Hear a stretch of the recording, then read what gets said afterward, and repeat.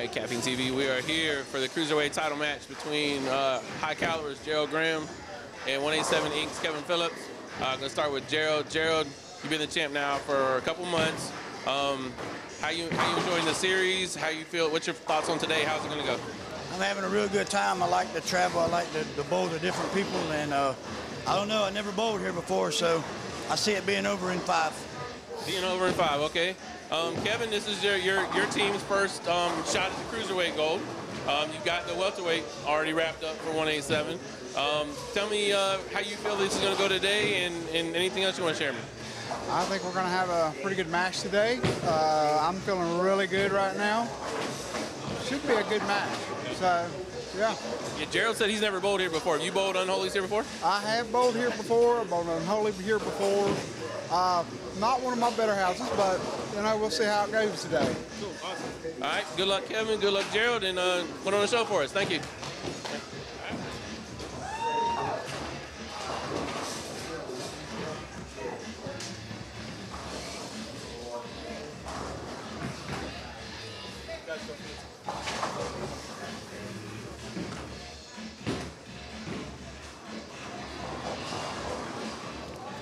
This is Gordon Pepper, and no, you're not hearing things. Yes, I'm the Northeast guy, but I'm here in the Southeast, and I'm here in beautiful Myrtle Beach, South Carolina, with the guy that usually is in charge of the Southeast, and he will be today, and I'm honored to be with him, Mr. Ray Gillespie. Hey, Ray, how you doing today? I'm good, Gordon. How you doing today?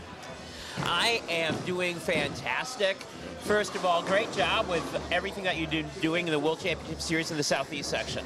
Oh, I appreciate that, man. We're working hard down here, doing new things, and yeah, we're really excited to get these guys going. We've got a lot of new faces that we'll get to see in our matches here in October, and so we're really looking forward to watching these guys put on a show for us. Yeah, well, we're going to be seeing some new things later on today. We've got a Vixen's tag team match, which I think is going to be amazing. We're going to have a heavyweight matchup, which is going to be fantastic. However, we're going to start our morning of coverage with the Cruiserweight Championship. Your winner, or not winner yet, he wants to be the winner because he's currently had the belt, and he wants to keep it. From High Caliber, Mr. William Graham. He is being challenged by Kevin Phillips over at 187 Inc. And we are starting off High Caliber. That is your champion, Kevin Williams, and he's going to start off, I want to say, with the 7 count. I haven't seen anything up there on the screen yet, so maybe they're not ready yet. He might have took a little too long to hit that start button there. They'll get it corrected, I believe, right here. It's an early Saturday morning, and right now maybe it's the displays that need some more coffee. Speaking of which, I've lost a bunch of weight, and while Ray is going to be going down there and chatting with everybody, I'm going to be doing a little commentary. I have lost some weight, and if I keep eating the breakfast stew down here, I'm going to be getting it back on. The breakfast here, nothing short of spectacular. If you've ever been to the Myrtle Beach area, you absolutely know how well you are fed down here. So I've got a nice little egg platter, which is now gone, hash browns gone, bacon gone, and of course down here, sweet tea is an option up the Northeast. In the Southeast, it's mandatory. Yeah, sweet tea you have to have. I've learned. I forget that every year when I go to Battle Wall and go up north that I got to bring my own sugar because you get iced tea, you don't get sweet tea. They look at you funny, you know, like you're a complete foreigner. I'm like, we're in the same country, but yeah, the north south are completely different. Myrtle Beach weather is completely different right now. Rained a lot yesterday. So yeah, I was driving in the middle of it. I felt it. Yeah, so we're in that 60-degree zone right now. But it's good because hotel rooms are a lot cheaper. Yes, they are. Everything right now being off season. But this bowling center is phenomenal. It's been phenomenal to the U.B.A. for a number of years. It even hosts some PWBA events. Like it's a great bowling center for bowling, and we're looking forward to a great weekend here. Yeah, Kevin Phillips starts off his side of the match with a strike.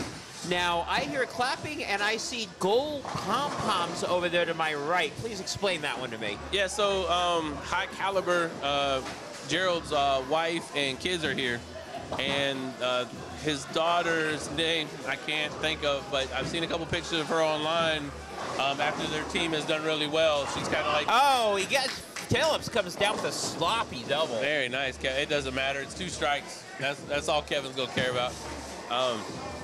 But no, back to Gerald's family.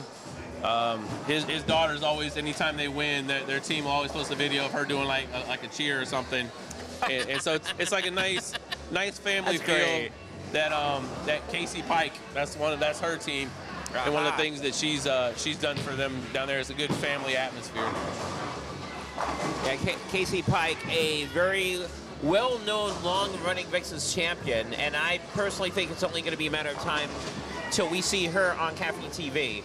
Whether she's wielding the belt or not at that point, I definitely think that we should be getting her in a match. Yeah, I mean, we've got a lot of good ideas that we're bringing to the powers that be, so to speak. Trying to get a special event even for Mega Bowl this year, WCS Invitational to anybody that's ever been a champ. That it's one big event. It's a lot in the works still, but we're trying to have more of those exhibition kind of matches and things like that, because people love to watch bowling. They love to pick sides. They love Game 7s. They just love the competitive fire that a lot of these folks will bring to us. Nothing more fun than a Game 7. I've said that a number of times. And sloppy strikes are cheap on lane 3 today. Hey, that's good though. I mean, it's good for these guys because, like I said when I was interviewing them, Kevin has bowled here at Unholy before. This is Gerald's first time bowling here. So there's nerves that set in. I had some of my teammates that this was their first Unholy, and they only marked once in the first 5 frames, in the actual event. But yeah, these guys just get their nerves out the way. You can see Kevin's kind of situated more, and then he does that on me. right on cue there. But right on cue. The broadcaster's taste of the kiss of death. That talent, very well known. Everybody knows that I'm the master of that. You're starting to get that. Well, that little taste up there. I felt that a little bit yesterday. I was trying to get some missed 5 pins on camera. Uh-oh. And I was 0 for 8 yesterday. Everybody picked them up. So, except the one I didn't record that happened because it was one of the ladies with a 230 average that you never would have expected her to miss a 5 pin. And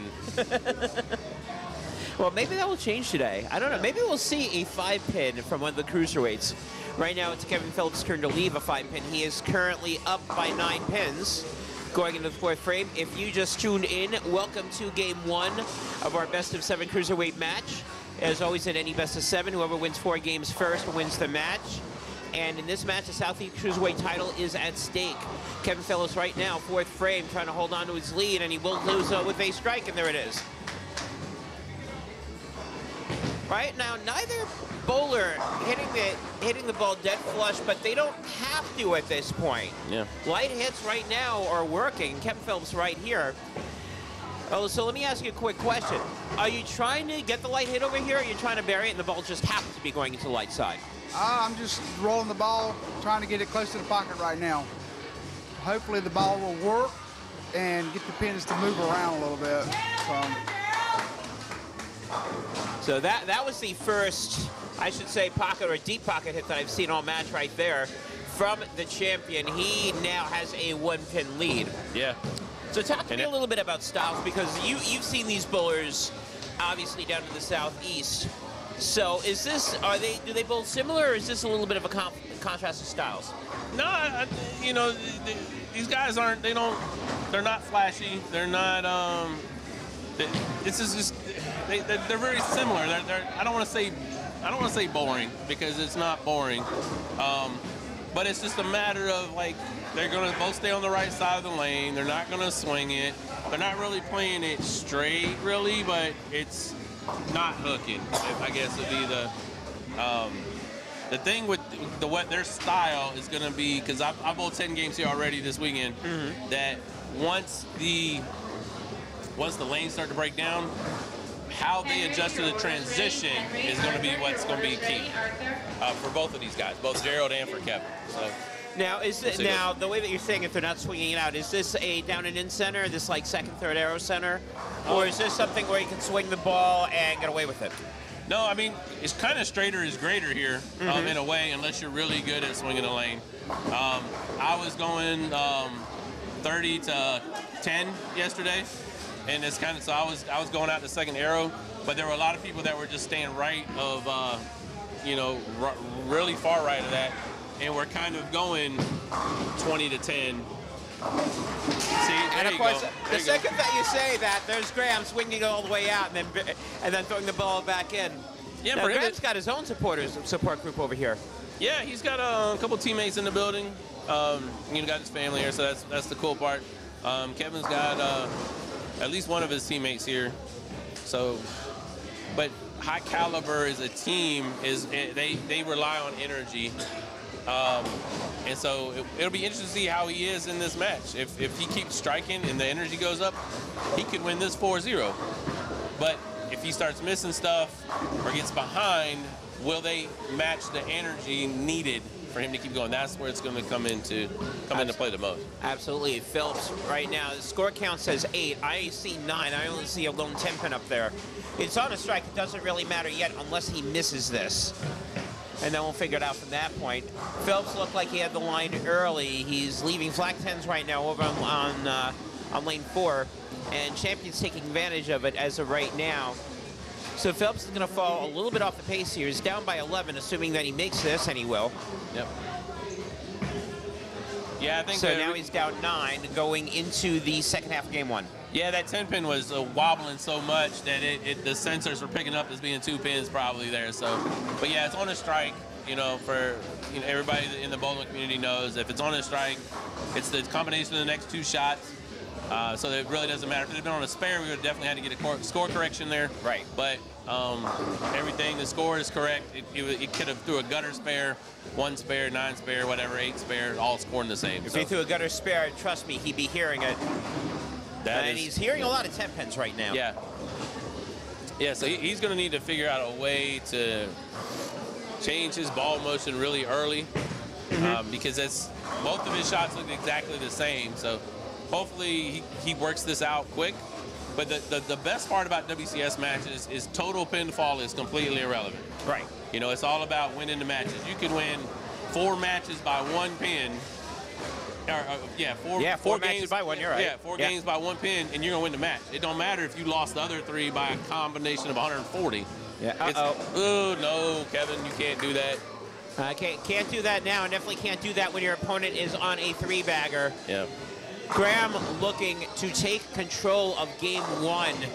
And in the words of Yogi Berra, it's getting late for Mr. Phillips in this game, especially if Graham can make this a 5-bagger going down the lane.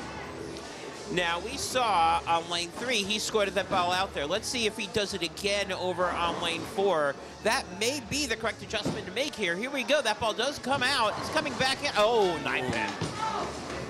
Yeah, so when I was throwing a similar line to that yesterday, I left more 9 pins than 10 pins yesterday. So he just got to spare. He's got an early lead here this game. So he just needs to not overthink it too much, make the right correction, and just more importantly, make this spare. The lead you got, don't give it away. Yeah, you don't want to automatically think you're going to have it. He makes it nicely. You know, he's gonna have to reset lane 3. There is a pin that's down there. The button will work. Yeah. Get more commentary talking time here. Yep. So it looks like right now your champion definitely looks like he's got the better lane. It definitely looks like he can make more spares than Kevin Phillips does, because Phillips just deflagged the 10-pin. Yeah, Kevin's got to figure that out, because he looked really good the first 2 frames. He did. I mean, he started with the lead. He had the double. Yeah, and it just kind of, you know, I don't know if he got comfortable. I don't know what he did there, but he got distracted by the big yellow pom-poms. Said, no, I'm not making a lewd joke. There is really big yellow pom-poms there. Yeah, they are, you know, they're there. They're not shaking at the moment, but they could be a distraction for sure. I was about to say they could be shaking if there's a stripe, if there isn't another 10-pin. Now, let's see how well he makes the 10-pin, because I think this is, actually, no, it's a second shot at it. But we already saw what Kevin Phillips did with his second attempt at the 10-pin, and not good. Yeah, let's see. He needs a. He got lucky that he only left the 10. That honestly, is true. Going Brooklyn the way he did. Yeah, you're absolutely right. There probably should have been a 7 or 4 to go along with it. Yeah, So- or he could have left the 5 pin. I saw a number of those leaves like that yesterday where people would cross over and catch that 1 pin too light and leave the 5. All right, Kevin Phillips up right now. He's in a little bit of a hole. He's down 21 pins going into his side of the 7th. Obviously, a strike and a double here. He can cut it down to 1. If my math is correct, the best that Phillips can do is a 236. If he strikes here, and he will, that's a much better shot. Now we got some shouting here in the back. Yeah, there we go. That's what I like to hear. Got a little 187 ink action. I don't know who the guy is, but he's got a 187 ink jersey on, and he's the one giving advice. You have any idea who that guy is? I do not. I'll bring him over eventually. I do not. Yeah, we'll get him over here. Let's see if we can. If, All right, Phillips can go out for a 236. Graham can go out for a 247. So right now, difference is 11 pins.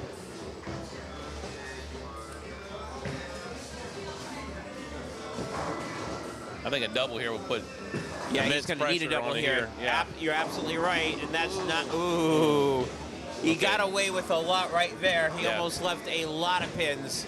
Yeah, he just gotta stay focused, you know, and he's got to kind of decide at some point in each of these early games when he needs to start working on a ball change, things like that. Get ready for the next game. What he has to do better. Don't get so lost in the current game once it gets out of reach. So it's going to depend on what Gerald does when he gets up. Yeah, he's going to find out if Gerald gives him a chance momentarily. Now, you've been in these positions. Is maybe the problem that he had at the beginning of this game a little bit over-adjusting? Like, you have the 2 frames, then you leave something in the 3rd that you don't necessarily like, even though you had the line, or at least you had the line early, and then maybe you do a little bit of over-adjustment. Maybe it was just a bad shot. Maybe you didn't really have to adjust. Well, and that's what separates the league bowler from a tournament bowler, kind of a thing. Like, you have to get better at understanding what you just did wrong. Did you roll your hand over? Did you completely miss your spot? Was your ball speed bad? Just because you didn't get the pinfall you wanted doesn't mean you need a ball change. Right. You just have to eliminate all the things that you did correctly, or that you did that could have done incorrectly, and figure it out that way. Just because you could go 4 in a row and leave a 10 pin, that don't mean you need a ball change. That's true. Big 9 frame coming up. If he doubles, he's in great shape. If he opens, Phillips can steal this game. This shot's big, and oh my goodness. Oh, all right. Well, so I almost was a kiss of death there, saying if he opens, Phillips could come in and steal this one. The 10 pin almost complied. In this case, it's only a solid 2 pin. Obviously, he still has to make this. Yeah, I thought for sure that 10 pin was going to stand up with that one. Oh, me too. Now, obviously, we're assuming he makes this. Even if he does make this, and he will, Phillips can put a lot of pressure on Graham if he goes out the door. It forces Phillips to double. Yeah, I kind of feel bad for Kevin in this situation because, you know, it'd be nice if he knew this game was locked up, that he could go ahead and maybe look at getting lined up for next game. But he's still in this game, so he can't really do that yet. Well, if he doesn't throw a strike in the 9th frame, then he can start looking around in the 10th. Yeah, absolutely. Because this ball's got to be a strike. If he goes out the door, it is a 216. And he will force Graham to at least throw the first one and get a count, which is one of the reasons why I said he's got a double. There's a strike. Again, now looks like he's figured out lane 4. Now he's got to figure out lane 3, because if he leaves a 2-pin up there this time, the game's over. While Ray is down looking at some notes, we'll go into the 10th frame. So the situation is this. Kevin Phillips pretty much needs to throw a strike here to try to continue this game. If he does not, then the champ, William Graham, is going to take game 1. First shot here, very, very important. Incredibly crucial because he needs this one to keep game 1 alive. Here's a shot. Ball looks a little bit high. 10-pin game's over. And unlike the other 3 or 4 times, this time the 10-pin does not fall down. No, it's still there. and it's kind of one of those things where if he wants to just throw another shot to see, there's no point really even attempting to pick this up. He might as well go ahead and figure out, throw another shot, another strike ball basically, and you know, get out of his own head and make sure he's throwing the right ball on the right line, all that good stuff. Yeah, he's may have to throw an area shot here, assuming Meeks is pairing well. Yeah, I mean, the third frame, strike in the second, strike in the fourth, then all of a sudden, plaque 10, plaque 10, plaque 10.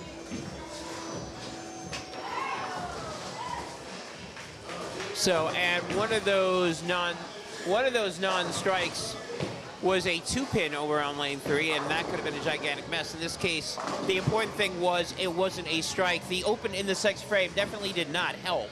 No, and that's going to kind of be the difference here is in these matches like that, you can't open. Like, you know, it's sort of like a turnover in football. Sometimes you can get away with it. Usually you can't. And that's not going to work. Yeah, so it definitely wasn't a good finish. No. It's one thing to lose the game and like finish good, or you feel good about the next game, but you know, Gerald's already going to have an advantage in game 2, coming off the 1-0 lead and being able to know that his opponent is struggling at the moment, right now. All right, I'm interested in that nickname of Gerald, but meanwhile, William Graham. Now, I'll explain something in the South after this game. Graham's coming up the oof. Well, it's a good thing he didn't need anything in the 10th frame now, isn't it? No. Well, actually, technically, he does need something in the 10th frame because he's still down. He needs to get 2. No, you know, we're automatically assuming that this game was over. It is. It's 199. I'm sorry, no, you're right. That's interesting. Yeah, he can throw it through the middle and not. Our math was correct. The difference, and now I'm noting this right now, the difference doesn't show up in the graphic until after the frame is completed. Yeah, so if you notice, he's down 1 on the graphic, even though now he's up 5. That is good to know here. Yeah, the scoring you gotta go look it all the way through. Yeah, you gotta look at the score, not the difference. So at the end of game 1, the champion 199, challenger 194. William or Joe Graham up 1-0. Yeah. So meanwhile, we're all going to be doing some fixing here. So this is, as we said, best of 7. So our cameraman Tony Evans is getting some of the action here. The challenger Kevin Phillips is going to start game 2. I'm going to quickly ask him, what changes do you need to make on game 2? Pardon? What changes do you need to make on game 2? Because you're driving the ball in there, you're just not getting the carry yet.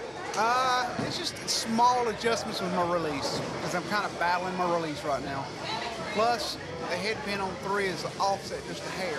I think that's what cost me on that last. I had a chance, but just keep working at it. There you go. Kevin Phillips right now. That hip pin may be off a little bit, but he's absolutely right. He's got to make some adjustments. But he did say this, that he thought the adjustments only need to be slight. I happen to agree with him on that. Maybe a little bit of a different angle of entry. We'll see if he does make that adjustment. We're going into game 2. Now, I'm going to wait for Ray to be settled. Here he is. Back. So I got a question for you, because you called him Gerald, and on the sheet I've got William. Now, I know the Southeast is full, and I mean full of nicknames of what we call the bowlers that are coming down here in the U.B.A. So is that a nickname? Is that a real name? Is William the real name? What do we got? I think William's the real name. William's the given name. Gerald is just his nickname. You know, just like, you know, mine is Ray. That's my real name. That's just my middle name. So I think. We were talking about her earlier, and I'd love her to come. Yeah, I'd love her to come over around later on. Yep. So that is Casey. Last time I chatted with her was Casey Turner. Now it's Casey Pike. We'll be chatting about that momentarily. A very long-running Vixens champion. Yep. I really want to get her opinions on this match. Kevin Phillips, meanwhile, said that he wanted to make a couple adjustments. I will guarantee you, based on that first shot lead, that was not one of the adjustments that he was planning on making. Well, it was an adjustment. It just wasn't a good one. Exactly. Yeah. All right, so he goes out to 6-2. That is not, if you just lost the first game, that's not a good way to start game 2. No, and that's kind of where, like, if he knew earlier in game 1 that was going to be the outcome, he could have changed balls. He could have worked on some different things. Because now it's you starting 6-2, But the good part is Gerald's up now on 4. Last time he was up, he left the big 4. So, you know, Gerald has to figure out what he's doing too. So it's not the best start in the world yet. You know, it could have been, because his last ball on that pair was not good. Well, I'm going to assume that was just an area check, because he knew that he had the game on hand. And, ooh, I was about to say straight up strike, wrong, 10-pin. Yep. So, but at least it's not a big 4, and No. it is a makeable spare. Yep. Now, I'm going to say Gerald from now on, because I said William at the beginning of the match. I'm going to confuse everybody if I keep using William, going, wait a second, Gordon's saying William, what are you saying, Gerald? Do they not know what exactly the name is? And the answer is yes. Southeast does have nicknames. I'm going to say Gerald from now on, and Gerald's got the spare. There you go. Good spare there, sir. Then there are a lot of bowlers in the Southeast that use nicknames. Dre Gaither, a long-running heavyweight champion and world champion. That is not his real name. Nope. I've got Josh Pittman. I believe that is his real name. He's hanging out right next to us, also a long-running Southeast heavyweight champion. Yep. Yeah, I mean, him and Dre are a very good uncapped tag team together too. You know, talking about the both of them. Yeah, I want to see them coming up, and we would have seen them today if they won their match last month. Yeah, they just came up short. I believe they lost in Game 7. If I'm not mistaken. I think it went Game 7 at Woodleaf Lanes. This is a great bowling center for us as well.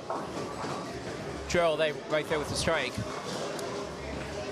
So Graham, by the way, because I've used that a lot, that is his last name. Yes. People may be thinking that is his first name. It is not. No, So now people that just tuned in, this is Game 2, and we're using 3 different names for a bowler in Game 1. Yeah, I mean, it's fine. And we might come up with some more by the time, you know. We could. Right now, the nickname I may be giving Kevin Phillips is Plat 10. So the stream for Kevin's #1 contender match to get here, they kind of gave him a new nickname. Okay. That old guy. That's what they kept calling him, was that old guy. So we don't have a lot of seniors in some of these series, but Kevin is one, and he's also in the tag series as well.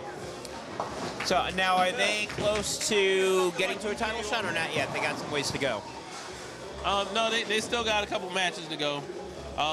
His team is a lot of newer bowlers, a lot of lower average bowlers. In fact, later today, even, the welterweight title match is between 2 of his guys. 2 1/8/7 are going at it for the welterweight title. And the 2 bowling in the #1 contender match this month are both on 1/8/7 too. So his team is dominating the welterweight series right now with their top 4 spots.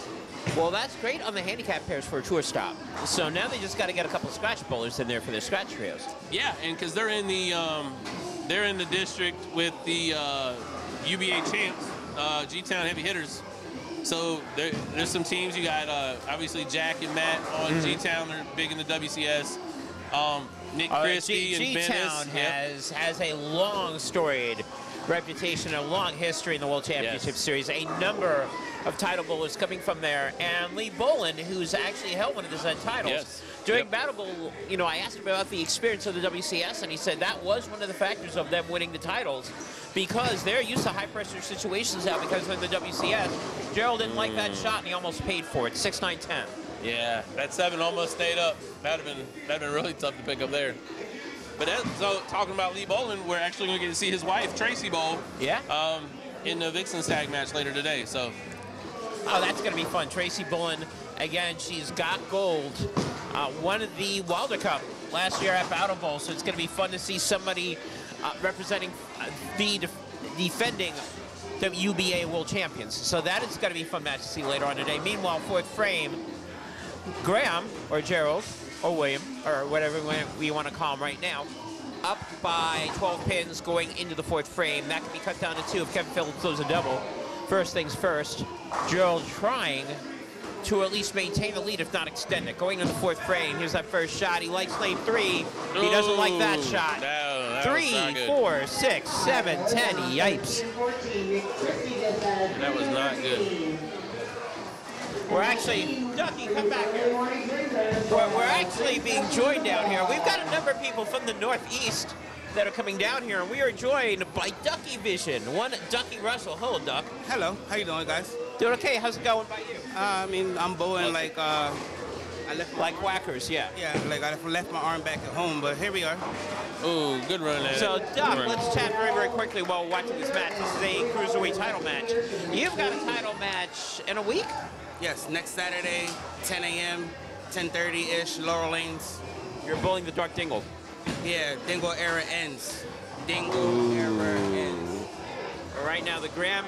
Huey needs a diaper change, and I'm the one that's going to change it. Ducky Russell looking for his another reign at the title. All right, thanks, I wish buddy. Ducky the best of luck. We may be covering that later. We may not. We'll find out. Right now, Kevin Phillips looking to take the lead in game 2, and he will. Oh, okay. There we go. The 10-pin finally goes down for him over on lane 4. And right now, Kevin Phillips, for the, actually I shouldn't say the first time in this match, but the first time in this game, will take the lead. Yeah. So made a good ball that's exactly change. the spark that he needed, and you're absolutely right. I hear you saying good ball change. Tell me a little bit more about that. Yeah, I mean, he finally, it took him a little bit longer. He had that orange motive ball there that just, he didn't need to, he stayed in it, I think, too long. And I'm not sure what he's actually got in his hand now. I just noticed it was different because the ball motion was completely different, and the outcome obviously was different as well. Absolutely. This to increase the lead to at least 16, maybe 26 pins. He go. does. There's the adjustment that he was talking about at the end of game 1. This is his first 3-bagger in the match, and this is going to get him at least 26-pin lead. Now he's chatting around with one of his teammates. I'm going to try to find out more information on that when he comes back over here. Meanwhile, Gerald, with his first really awful shot of this match coming in the 4th frame, he's got to pick up here in the 5th frame, and he will not 10-pin. 10 again. So, It's almost sort of like he's running into the issues that Kevin Phillips did in game 1. Yeah. Yeah, he's going to need to, he might need to look at a ball change as well. Right now it still looks like the ball that he started the game with, correct? Yeah, he, Gerald's still in the same ball he started with. The whole thing with him is like he's relatively new to UBA, so he's not like a lot of our folks in WCS that we've seen plenty of. You got game tape of them, so to speak. You know, there's not a lot of film out there on Gerald. He's relatively a new guy. He's in the Deep South District. So, great guy. Conversation with him, seems like a great guy, a great team. Like we talked about Casey already. I'll being the owner, only surrounding herself with good people. Yeah, right now he's looking for good people to help him out with the strike. Here, doesn't hit. 10-pin. Almost got to 10. Now, just like he had the opportunity to put Kevin Phillips away in game 1, which he successfully did, it is now Kevin Phillips' turn to have the opportunity to put Gerald Williams away in game 2. And a couple more strikes will do that, especially if Gerald cannot find where to throw the strike. And he almost didn't find where to throw the spare. Yeah, he almost pulled a Kevin on the 10-pin. That's what we're calling him now? Yeah, pulled a Kevin. Pulled a Kevin. Little yanker? Yeah. All right, however, the aforementioned Kevin Phillips already up by at least 36 going into the second half of game 2. If he wins this one, he ties it up. Gerald Williams, if you just joined us, Gerald Williams already took game 1. He was looking to take game 2. However, he's now down in a 30-plus pin hole, which could be a lot more than that, depending on what Kevin does. Kevin Williams up right now, looking to extend his lead. More importantly, looking to extend his strike streak to 4 in a row. If he does, he'll pad it. 2 more strikes here, and that could almost effectively take care of game 2. Now, I'm sure people are saying, well, there's a lot of time left. No, there isn't. 4 frames left. Here's that shot. Looks a little light. That's all right. Little light there, but it's all good. 7-pin, he should be able to get that. Yeah, well, he's been feeding on that light hit for the past couple of frames, has he not? Yeah, but that one just felt like a little lighter than they had been. Like it didn't hit with that same energy. It just kind of hit. You know, it just wasn't very rewarding for him. Yep, so he will leave the 7-pin. Assuming that he makes it, difference will be 26 pins. Strike here would have been 36 plus. And he'll make this corner pin. Yeah, no problem there. So Kevin Phillips up by 26, 4 frames left to go. As I said, he could have put Gerald Williams away. He did not. Gerald Williams has got some life left. 4 frames left to go. Doing the math here, the best that Phillips can do is a 247. The best that Joe Williams can do, 221. So Gerald's going to have to start striking, and he's going to need a little bit of help from Kevin Phillips, or a combination of both. Yeah, I think one thing with High Caliber as a team is they've got plenty of people here that will talk him through his ball adjustments. Oh, that was nice. Yeah, that was very good there. That's a good try here. Now I'm very curious to know who that guy is over here as I'm queuing him over. I'm doing all right. It seems that you're part of the Kevin Phillips fan club right now. Yes, I am. Kevin is actually the president of the team. I'm the vice president. Aha. What is your name, vice president? My name is Shane Carlock. Shane, first of all, pleasure to meet you. Second of all, I see that you're chatting with Kevin during the match. What advice have you been giving him? Basically, just telling him to slow down, trust the ball, keep his hand behind the ball, and just trust it. I mean, Kevin's got such a strong mental game. He's got this, so he can come back from 2, 3 down and do this. So I've got faith in him. Right now, he doesn't have to come back from anything down. He looks like, again, depending on what Gerald does here, it looks like as of right now, Gerald's in the middle trying to refigure out what to do, because game 1 he was looking really good, game 2 not so much. So it looks like Kevin may be evening this one up 1 game apiece. That's what we're hoping for. So we'll keep it going with Kevin and see how this match turns out.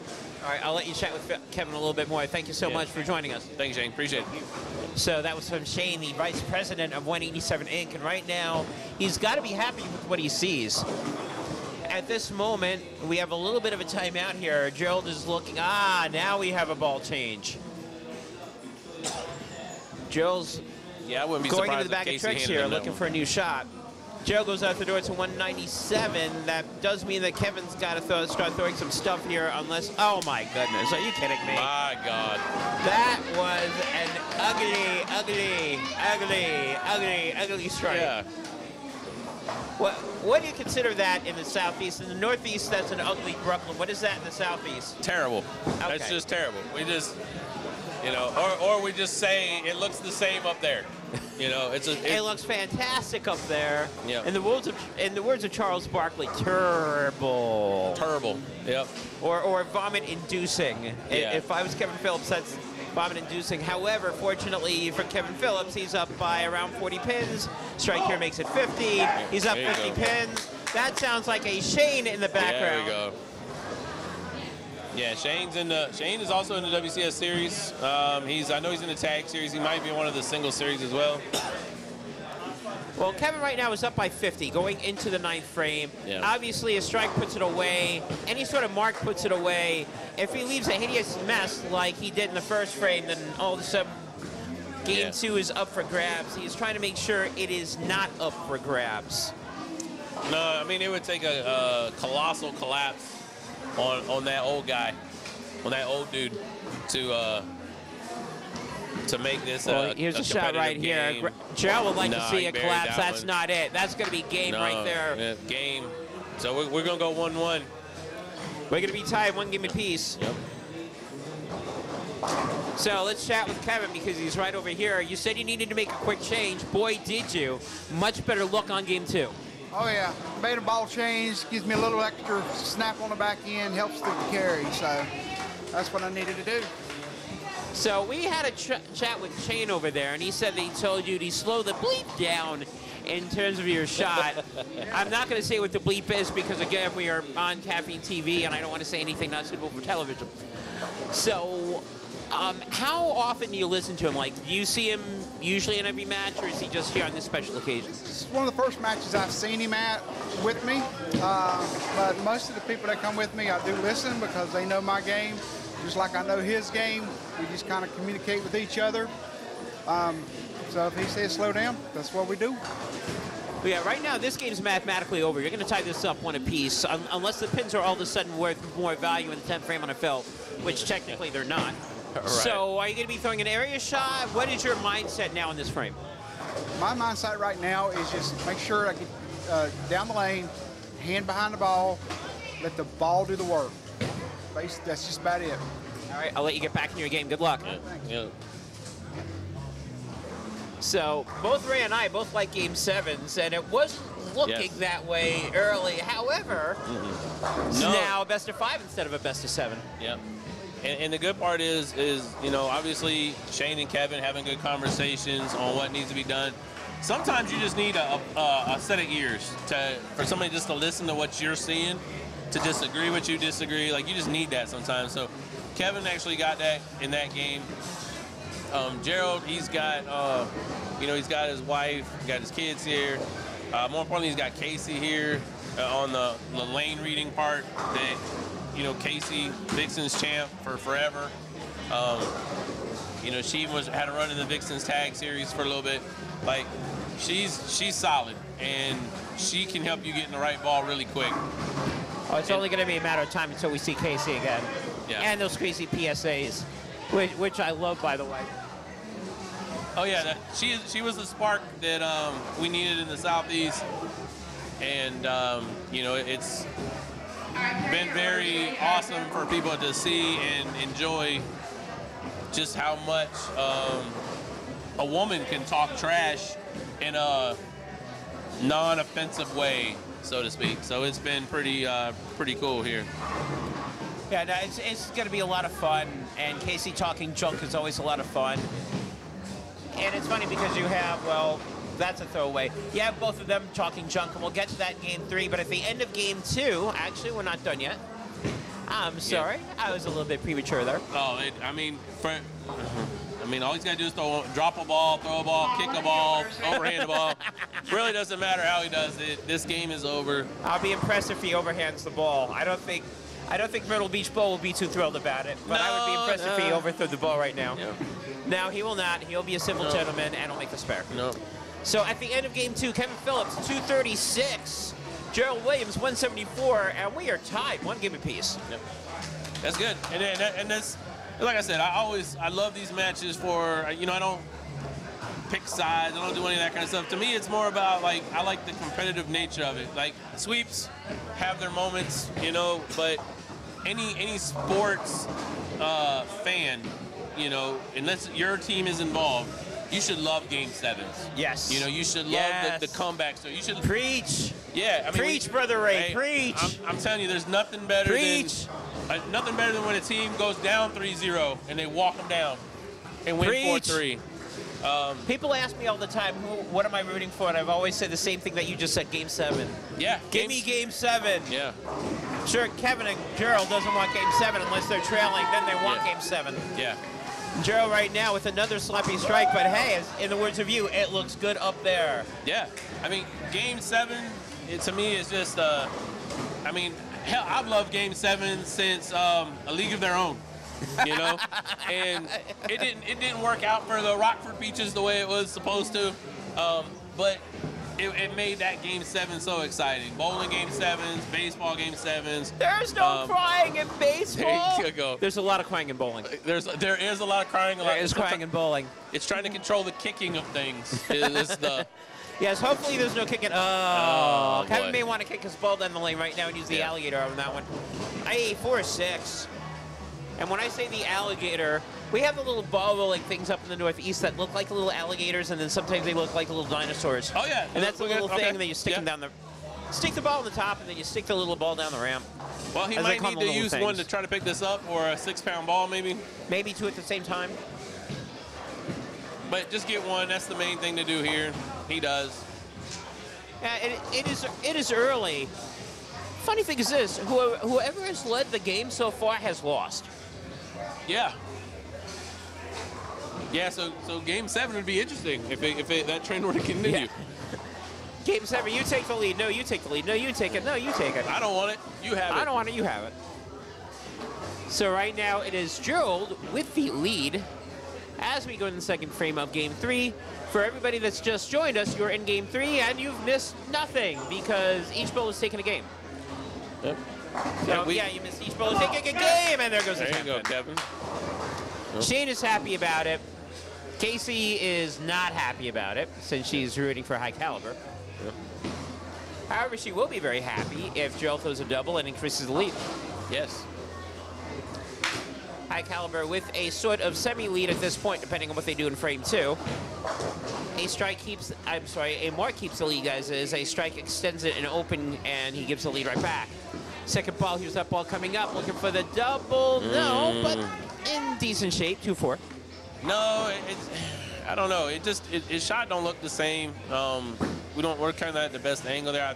I think he's pushing the ball too far, and that's why it's coming in light like that on that right lane. He got away with the stuff on lane 3, you know, and got the strike. You know, could have been beautiful, it could have been ugly. It didn't matter. It was a strike. But this right here, there you go. He spared it up. Not only strike. Now he is pacing a little bit on the floor. I'm seeing him scuffing his foot. Now he's looking at his foot. Maybe he's got some footing issues.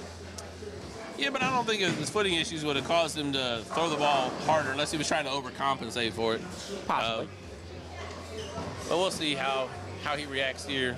Yeah, he did bury the ball here in the first frame. Let's see what he does in the third. Ray's looking to check the feet. He is struggling a little bit with the foot, but it doesn't really matter. There's another nice strike. Yeah, so the right lane, he threw the ball further right on the right lane. That one, it looked good from the minute he dropped the ball. It looks better. I'm going to be real interested to see back his jersey nickname, by the way, is Q, K-Y-U, or Q. I do not know what that means. Viper, I know exactly what that means. That's the back name on Kevin Phillips' jersey. Yeah. Viper right now looking to recoil and maybe forget what he did over in lane 4 2 frames earlier.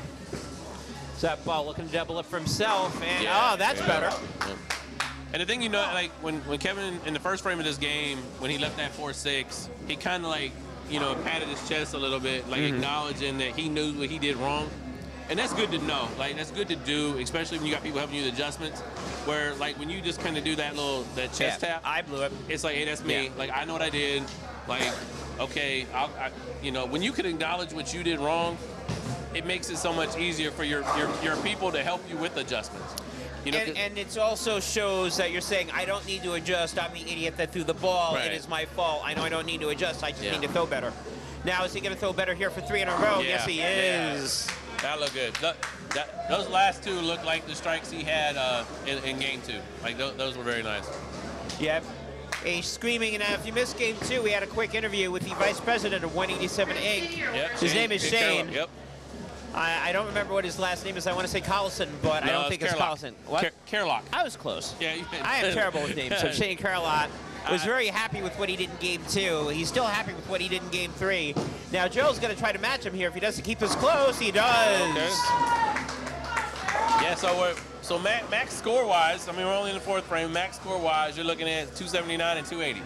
Yep. So one pin game. Yeah, one pin game. This is what you like to see in a cruiserweight matchup, by the way. Yeah, and then everybody goes whining online. Those are cruiserweights. Those should be heavyweights. Blah, blah. If you saw games 1 and 2, you can understand why they're cruiserweights. Well, yeah, because game 1 looked welterweightish. Yes, you know, those look like 2 guys under 200 that, you know, were just glad to be here. And the cruiserweights, you know, they have their heavyweight mentalities at times where they can do what they're doing right now. But it's going to be what happens when they open. Can they recover? Do they start overthinking? Do they adjust? You know? And it seemed like they were overthinking and over-adjusting game 1. At the end of game 2, Kevin Phillips figured it out. Now at the beginning of game 3, it looks like Gerald destroyed the party and he's figured it out. Both bowlers on a 3-bagger. Phillips right low looking to maintain the lead, and for order him to do that, this has got to be a 4-bagger. Yeah, let's see. Come on, Kevin. We're going to get a ham bone. And he does not do it. 7-pin. Gerald will take the lead. Yeah, that kind of hit like he had one in game 2 like that, where it just hit lighter than the rest and just kind of like a dud. It just didn't react. It didn't pop. Say Hambo, we're thinking about meat because I'm sure the Myrtle Beach Bulls got a great breakfast. I'm assuming they're going to have a great dinner to go along with it. I'll tell you what, this center the food is fantastic. I've had I had a pizza the first night. The wings are phenomenal. Our staff colleague, Jason Hale, he loves the blue cheese wings. The food here is fantastic, man. Jason Hale, also no stranger to World Championship Series, and he's gotten a belt on his own accord. Kevin Phillips with the spare. Right now, Phillips is down by around 8 pins. Going into the second half of Game 3, we are tied 1 game apiece. So whoever wins this will take command back of this match. Obviously, very, very far away from being over. Yeah, but the great part is it doesn't matter. This is going to go 6 or 7. I hope it does. It's guaranteed to go 5. Actually, no, it is guaranteed to go 6 regardless. Ball here, and threw that out actually, the no, window. I'm sorry, I'm wrong. It's guaranteed to go 5, and Kevin's wrong if he thought that that was a good shot. 2-4-10. Yeah. Yeah, and you Right see it now, he had it, and then he lost it. Yeah. And now he can only hope that Gerald's lost it along with him. Yeah, these guys, and you're seeing it too, where they can't get ahead of themselves. They have to stay in the moment. You know, he did the right thing there. He didn't try to throw at that to try to pick it up. He made sure he got the 2, because the wood in the game is what's going to matter. Yeah, the overall wood doesn't matter at all, as Ray correctly said earlier. However, you never know what's going to happen. Right now, Gerald looking in good shape. Another strike still keeps the lead going. However, you never know. If he creates a hideous mess, those 2 pins could be very important and come back to be a factor in this game. But it will not be a factor in this game at all if Gerald continues to do that. Yeah, there we go. Now we got the ham bone. So, yeah, it wasn't the prettiest pinfall in there, but it doesn't matter. You know, these guys. If you want pretty, go to the Metropolitan Museum of Art. Absolutely, not a bowling alley. Not too much pretty in a bowling alley. Even though the art on the side of the wall here is actually pretty nice. That's pretty. So he gets 5 in a row. We'll point to a nice, beautiful sunset out on the piers of Myrtle Beach. Yeah. 7th frame. That ball looks good for 5 in a row. It is. So that'd be a nice little Cinco Sacco from our Rolling Rebel fans.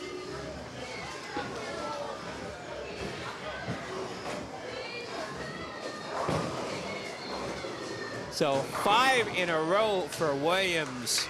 Now let's just say you're Kevin Phillips. What do you do now? Well, you gotta go the 7th. You gotta have the 7th frame first. So if you know what you did wrong and you flush a strike, then you can try to put the pressure back on. If you throw this one out the window again, then you go ahead and you start playing it on game 4. Yeah, this has got to be a strike. Ray's absolutely right. It is. Yeah, so he's going to have to keep striking. He's going to need some help from Gerald. Or, you know, sometimes people come over to you and said dark cloud or whatever. He's going to need one of those. Yeah. Best Gerald can do is a 234. You've already said the best. I'm sorry, wrong. Best Kevin can do is 234. You've already said the best of what Gerald can do, and that would be said 280. Yeah, still on that 280 pace through 7, so that's pretty good. Hopefully Kevin knows that his 6th frame was on him, and he's not trying to overthink this right here. If he can bury this one, it will put pressure on Gerald. Well, he's going to show up here. That was a double dribble. Is he going to go away with it? Yes, he does. Ooh.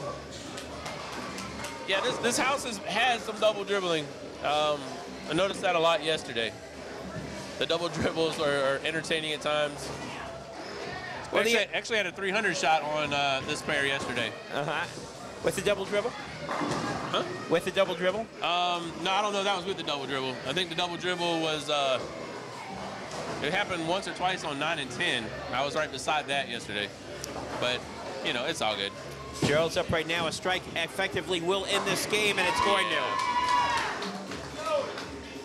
Gerald Williams right now up by 46 at least. Actually, no, 46 exactly going into the 9th frame. So he doesn't even need a mark right now. If I mean, actually, yes, he will. He will still need a mark. Yeah, it's over, but it's not over. Yeah. It's just one of those It's things. over, but he can't feed the ball to the gutter monster. Right. Don't feed it to the gutter, and don't big four again. You know, that's kind of the big things. He can just be clean the rest of the way. We're going to game 4 with high caliber up 2-1. Very true. Yeah, that doesn't look like it's going in the gutter. That almost looked like a big 4 though. 4-7. Yeah. The 4-7-10 was looking realistic there for a second. Yeah, so doing the math here quickly, assuming, and again, this is an assumption that he makes a spare, he will not need a mark in the 10th frame. And he will make the spare. Yeah, because all Kevin can do is 234, and he's already 9 open from Gerald will give him a 236, and as you said correctly, the best Kevin can use is a 234. So you are correct. This game effectively is over. The only thing that Gerald just has to do is not make a hideous mess in the 10th frame, and he'll be fine. Yeah. So the difference between this game and the first game, with Kevin trailing, getting up in the 10th, or getting up in the 9th rather, is if he doesn't strike here, then he'll have the 10th frame to play with. Right. To figure out what he needs to do for game 4. Correct and correct. So, but Ray is absolutely right. This ball must be a striker from a mathematical standpoint. The game is over. Well, okay, we're not done yet. I'm not dead yet, in the words of Monty Python. Yeah. You know what else I like beside game 7s? 9th and 10th frame roll-offs. I love them. And it'd be Must great have 9th and 10th frame roll-off. I would love the 9th, 10th frame roll-off in a game 7. Yes. Preach, Brother Ray, Man, preach. I'm telling you, it makes it so exciting to see the heartbreak, the excitement, all those emotions that people are going to go through on the winning and the losing end of that. And people that are watching are probably saying, like, Gordon and Ray, they're so mean. Yes, we are. Yes. Absolutely 100%. Now, this game may not completely be over yet. Kevin's going, I'm not dead yet. Still not dead. No. That's right. Yeah, in the UBA, we have seen all sorts of crazy stuff happen around here. Until the game is mathematically locked down, you never know around here. Yeah, well, we experienced that, my team experienced that last year, where in the Final Four of the Southeast Conference playoffs, we went to 20-20 tie and had to do a whole nother game to break the tiebreaker. A game to figure out, see? Look at this. And so the thing is I know you said 9 out, it's going to be good. You but still got to throw the 9. Yeah, because, I mean, we've seen still a 6. Still got to throw the 9. We've seen a 6. A big 4, and Kevin can sneak this one out. Yeah. So you never know around here. Or maybe we have a little golf action and we get 4. Yeah. However, that all being said, this is still a huge ball for Mr. Phillips. And in order to put any sort of pressure on him, all the pins have got to go down. 10th frame here really needs a strike. Good. Okay. All right, a little bit more margin. Now, 8-1 will be good. A 9-0 obviously will be good, and 8-1 will be good. Yeah.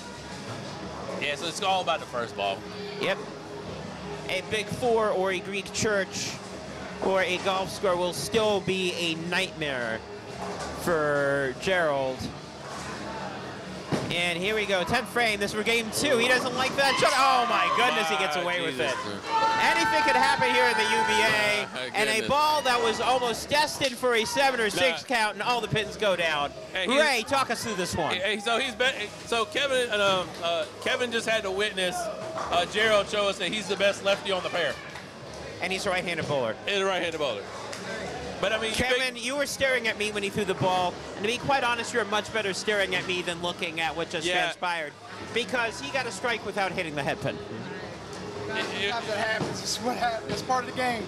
Yeah. And that is a much more traditional strike that he just threw.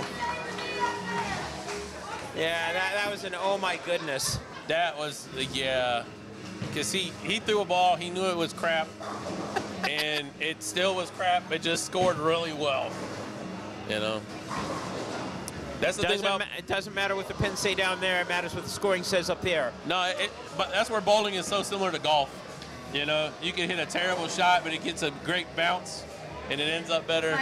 Bowling, you just get the ball down there, and sometimes, hey. Well, the one break that Kevin thought he was going to get, he didn't. At the end of game 3, Gerald Graham, 258, Kevin Phillips, 233. Gerald's up 2 games to 1. And now, basically, for this to continue, we need Kevin to win game 4. Yes. Well, it would be nice. We don't need anybody to do anything at this point. No. But if we want to see game 7, we want to see Kevin win game 4. We're rooting for you, Kevin. Appreciate it. Yes. All I'm going to do is just keep doing what I do. That's right. We're not rooting for anybody to win. We're rooting to try to see a game 7. That's what we're rooting for. That's where we're at. It's looking like we may go 7. That's right. That's what we're thinking. We're battling. That's right. All right, so meanwhile, while we're detaining Kevin, he actually has to start game 4. Yeah. Yeah, and the thing is, though, Gerald did say that this game would go 5 in the pregame interviews. He said 5. So, well, is Gerald right, or are we right? I'm hoping we're right. Well, for it to go 5, Gerald's got to win the next 2 games. For it to go more than 5, Kevin's got to win at least 1 of the next 2 games. But ever since Kevin split in the 6th that last game, he threw the ball really well. He's throwing the ball better than Gerald. Well, that 233 would have been good either game 1 or game 2. Not good game 3, but there's another strike to start off game 4. Yeah. By the way, that's 6 in a row for, actually, no, it's not. He threw a 9 on the last count. Yeah. That would have been 6 in a row for Kevin Phillips. Yeah.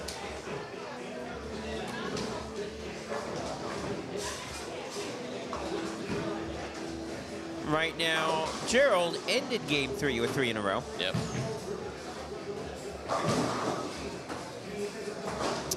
What does he start game 4 with is the question. And the answer is a flag 10 pin.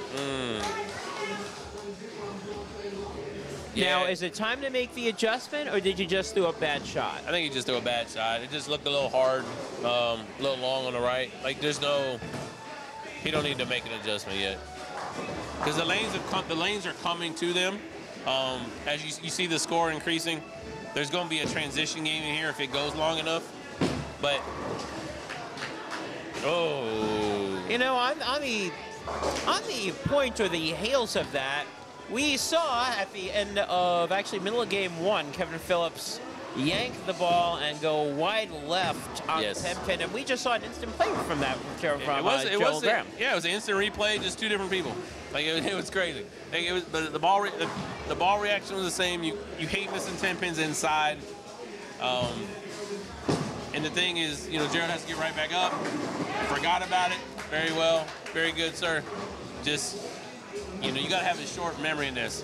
And that's the good part about the way they bowl, where they go right lane, left lane, you know, and do the back-to-back, because you would hate to have that happen to you on the left lane, and then you got to sit there on the bench, so to speak, and wait, and think about it. And he was able to throw it. He missed it, get back up on the left lane, bury a strike. Well, Kevin Phillips right now wants Gerald to remember that shot, because that would represent the hole that he's currently in if Kevin Phillips wants to throw a double right here, and he does not. 10 pin. Or maybe that 10 pin will remind him, wait, I just saw Gerald miss that. I better make the adjustments to make sure I don't give the charity back. Yeah, I don't know if these guys are mental midgets like me, but I'm very bad with that, where I'll be like, man, I just did that. That just happened. So-and-so just, like, I have trouble blocking that stuff out of my head sometimes, too. That's what keeps me in the cruiserweight area, and I can't get up to the heavyweight area. If I do that and then I make the next one, my mind is just full of 4-letter vulgarities that, again, I do not want to talk about on Caffeine TV. Oh, Kevin Phillips will make the spare, so he will be up by around 11 pins as we go into the 3rd frame. So, excuse me. So when you said his nickname Viper, where do you think the Viper came from? I don't know, maybe coiled, ready to strike. We can ask Shane that if we can pull him over here. Shane being the vice president of 187 Inc., who is nice enough to join us. Is he still there? Yeah, he's still there. Maybe we'll get him later on in the game. I keep thinking I'm waiting for the Viper to hit an RKO out of nowhere. Well, let's see if the ball's hitting RK out of nowhere. That's a good one. He does. Yeah, that one looked good the whole way down. Except that was not out of nowhere. He buried that one. No, he buried that one. Gerald's the one that's been getting strikes out of nowhere. Yep. Kevin's have been solid. Gerald's been more energy, more pin action, a little more luck. Well, you've said that earlier, and you've been absolutely right. Both bowlers have a different strategy when it comes to playing the lane. Kevin is definitely down and in. Gerald, as we're going to be seeing here, is throwing the ball out, waiting for it to come back. Sometimes it's worked, and sometimes we've seen some hideous messes. Let's see if he makes an adjustment on frame 4. He does not. Ooh. 2-pin. He deserved the 4-9 on that one. That checked up on him. He deserved the 4-9, but I'm sorry, I said 2-pin. You're right. It is a 4-pin, and you're absolutely right. There should have been a 9 to accommodate it. Yeah, he deserved the 4-9, but he's been getting such great pin action on his shots that it took the 9 out for him right there. There's been a number of times during this match where he's left 9 pins and 10 pins, and they've fallen before the racks come down. Yeah, he's doing very well getting the pin action. He's scoring well. He's not throwing the ball well, but Yes. he's getting the results. And the results, we're in the results business. This bowling is results oriented. Yes, it is, just like that first ball strike in that last game in the 10th frame. Right. Yikes, if you just joined us, Gerald Graham is up 2-1. However, he is down on game 4. That will help, though, with a strike over on lane 3. Looks like he's got to figure out lane 4. Yeah.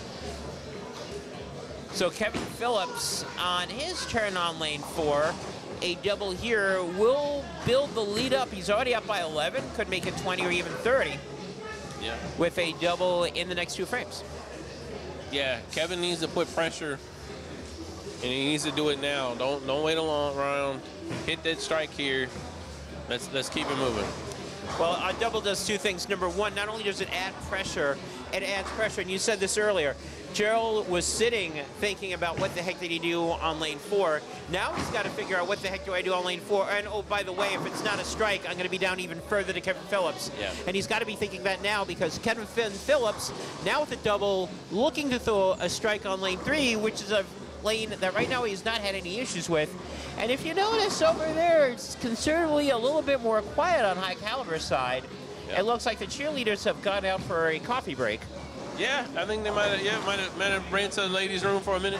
Pom-poms right now have nobody occupying no the movement. little handles. Yeah, there's no movement. No movement on the pom-poms. No movement on the pom-poms. They could just be confident in Gerald, too. Pom-poms are silent. Kevin Williams is not. Kevin Phillips is not 3 in a row for Kevin Phillips. Yeah. And all of a sudden, it's a 21-pin lead, and it will be a bigger deficit if Gerald Graham does not throw a strike. Yeah, and the thing Gerald Williams is a New York Yankee baseball player. Yeah. Well, Great player, by the way. The thing with Gerald is, we're talking about him sitting now. He left the 10-pin twice on the right side. Is now it's like now you're trailing, so he can either get this or he can leave a worse than just a 10-pin, and he got it. So he does get it. That cuts down the bleeding. Yeah. Deficit's only 21 pins. Gerald right now going on to lane 3. Neither bowler, at least this game, Kiss of Death, has had an issue with lane 3. Kiss of Death alert here. Yeah. Kevin is hoping that the Kiss of Death continues. Gerald obviously hoping it doesn't.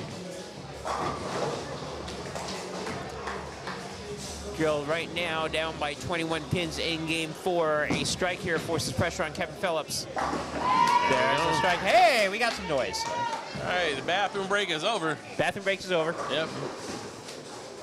The ladies are back. Gerald's getting the high fives from one of our former world champs, Josh Pittman, on the lanes beside him. So that's always a pretty good thing. Got a lot of bell holders over there. Ryan, your order's ready, Ryan. Going into the second half of game 4. This is a game that Kevin Phillips really wants because he wants to even this up at 2 games apiece. If Gerald comes back out of the deficit, then he'll be up 3-1. 6th frame coming up. Yep. Phillips on a 3-bagger, looking to extend it to 4. There's a shot. Yeah, that good. Ball looks good to me. Oh, 10-pin. And I heard Shane in the back saying, nope. Was that really a nope? When he released that ball, I could have sworn that I heard someone say nope when he released the ball. Was that for me? Oh, he said hold. So Shane, is Kevin just awake during the even-numbered games during this match? He just wants to go to bed during games 1 and 3 and then wake up during game 2 and 4? Kevin likes to always make the matches interesting, that's for sure. He likes to make us all sweat a little bit. Well, he's definitely done that. He needs to make the spare, or once again, he will relinquish the lead to Gerald Graham. Yeah, a lot of Kevin's matches have gone Game 6 and Game 7. Looks like he'll make the spare, and he will. There you go. And the confidence in the world. I have all the confidence in the world in him. All right, Shane's got a lot of confidence. Kevin right now has confidence on lane 3. And he should, because all he's done this game is those strikes there. Technically, he is still up. However, if Gerald wants to increase the number of strikes that he threw from 3 to 5, then Gerald will either tie the game or take the lead, depending on what Kevin does here in frame 7. Kevin's been throwing some beautiful shots here on 3. He has. What be another one? It's a little high flush. Yeah. High very flush nice. is right. That looked good. You only need that ball to go about 10 feet for you knew that was going to be that. By the way, if both bowlers go out the door, it will be matching 259s, and you will get your 2-frame roll-off that you wanted. I love it. Yes, 2-frame roll-off. Let's go, 2-frame roll-off. And the best part about it is they'll turn around and look at me like, what do I do? What do we do? You know, so it'll be fantastic. Yeah, you and me both, sir. Gerald Williams Gerald Graham looking to match, and he does. Keep saying Gerald Williams. Stop it, Gordon. Yeah. Williams is his first name, not a second. William, Gerald, Graham, 4 in a row, going into the 8th frame. Or we can just say champ, because he is still champ. The champ is here.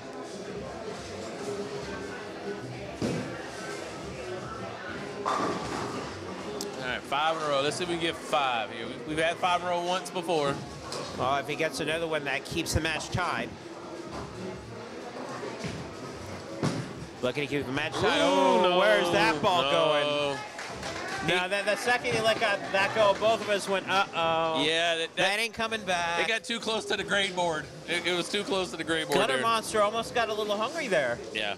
Look at this burning ball coming my way. That was not looking good. It was looking like it was going to go in the drink.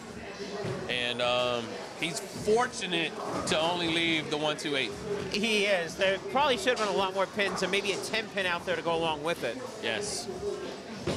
Either way, regardless of whether or not he makes the spare, Kevin Phillips will have the lead going into the 8th frame. Will Gerald at least get the mark here? He will. Yes, he did. Good. Cleaned it up. So he's happy about the spare. However, and a big however here, any mark, Kevin takes the lead. If he doubles in the 8th and 9th, that puts a lot of pressure on Gerald.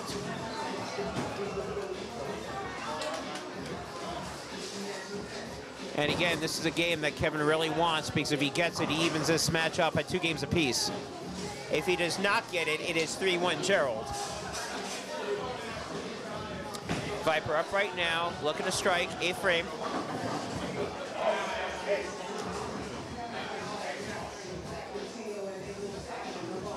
A little extra fidgeting there.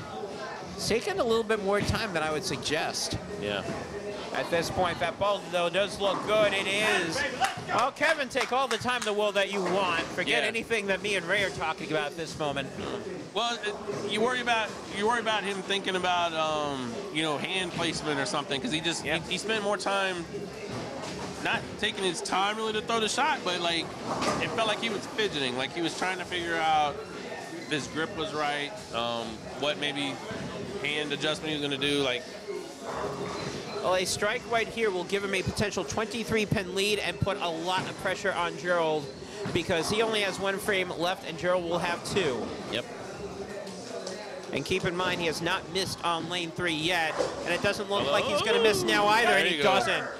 Another 3 in a row for Kevin Phillips. Yeah, I keep waiting for that hold to go away. I keep waiting for some of Kevin's shots to go more head pin, but right now, stay there, dude, because it's, you know, old guy, it's stay there, because it's striking for you. Old guy is averaging between 16 and 17 miles an hour on the shot. Yeah. That's a good way for that hold to not go away if you're adding speed to it. Meanwhile, Gerald Graham, there's another strike. And if you look at Gerald's speed, it's only 0.15 miles an hour faster than Kevin, so both of them throwing the ball equally as fast. Yeah. But right now, as you pointed out, straighter is greater. Yeah. And that may be the difference in this game. Now, going into the 10th frame, the best Gerald can do is a 236. Any sort of mark, assuming that Kevin gets good count, and he will win. And in order for him to need the count, Gerald's going to have to strike out, and he doesn't. There's a 4-8. All right. This game is almost effectively over. So, Gordon, the winner of this match is going to take on this guy from the New World Order. Let's have a chat with the guy from the New World Order. So, Kenny, what have you seen so far? How many of these games have you seen so far? I've only seen some parts of them. I ain't seen the whole match of none of them yet. It looks like they're going to be tied at 2. Kevin. I feel like Kevin's throwing the ball better, but Gerald's just scoring better at times. He's getting more pin carry late, things like that, and he's got a bigger cheering section. And we know about your guys' cheering section and how that'll be. Who would you rather face in this match? Does it even matter to you? To be honest, I really don't know neither one of them, so I guess it doesn't really matter. Yeah, because, I mean, you got Gerald here as the current champ. He's bowling in the Deep South. Kevin, he bowls in Queen City. And you guys are doing a pretty good job in Triad. So now you're going to be bowling at Triad, is where the match will be next month. How well do you bowl there? I don't even bowl league. I haven't bowled league there probably in 4 years. But we have enough tournaments and stuff that go on at there. So is it a house you feel good about? I feel pretty good about being there. All right, let's go back to, let's check Kevin out here and see if he can close this game out. Yeah, I believe, if my math is correct, a 7 on that first ball, and the game's over. And he's going to get a lot more than that. That is game. All right, that locks it up. So it's officially official that it's a 2-2 now. So, yeah, I know both these guys will put up a fight, and I know that you just got done sweeping your last opponent. How did that match go for you? It went pretty good. I felt good about throwing the ball, and it was 4-0. Excuse me. So. Yeah, and I mean, it was a righty versus lefty, and it's always, as a righty myself, I always love to see the righties come out on top. Yes, me too. Well, thanks for joining us, Kenny. Appreciate it. All right, yeah, this game is over, and we are one step closer. Well, he's glad to do that now and not in the first ball. Yeah, he that's the same thing Gerald did. Remember, Gerald did that where he threw that big four, like, whatever, the game's over, I don't care. It's like somebody told him, hey, the game's over, and he's like, oh, thank God, and then just threw it out the window again. So. Very much so.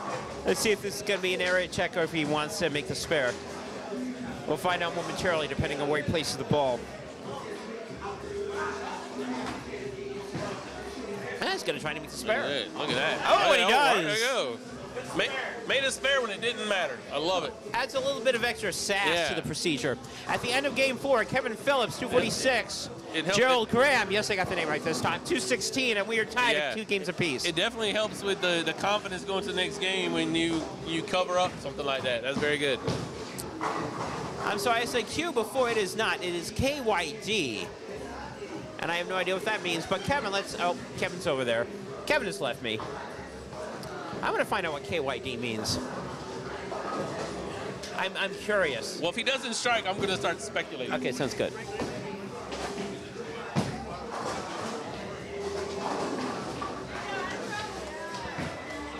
All right, he does not get the strike. I'm going to come over and say hi to Casey.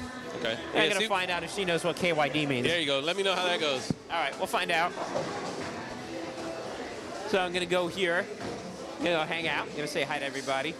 I'm going to say hi to Shane very quickly. I'm assuming that you like the results of Game 4. Definitely like the results of Game 4. If I can just keep Kevin out of his head, stay calm, we should be all right for the 5th game. Yeah, now one of the things that we noticed was on lane 3, we were looking for that hole to disappear. It hasn't disappeared yet. If it does, do you know what you're going to tell him in terms of how to make that adjustment? It just all depends on how he's throwing the ball. I mean, Kevin's got a couple different releases that he can go to get the ball to do 2 different things. So we'll kind of work on that as the match goes on. All right, I'm going to quickly swing over here. Good luck again. Thanks, Gordon. You got it. And I am over here with Unicorn Life. Hello, Casey. Hi, how are you? doing good. How you doing? Fantastic.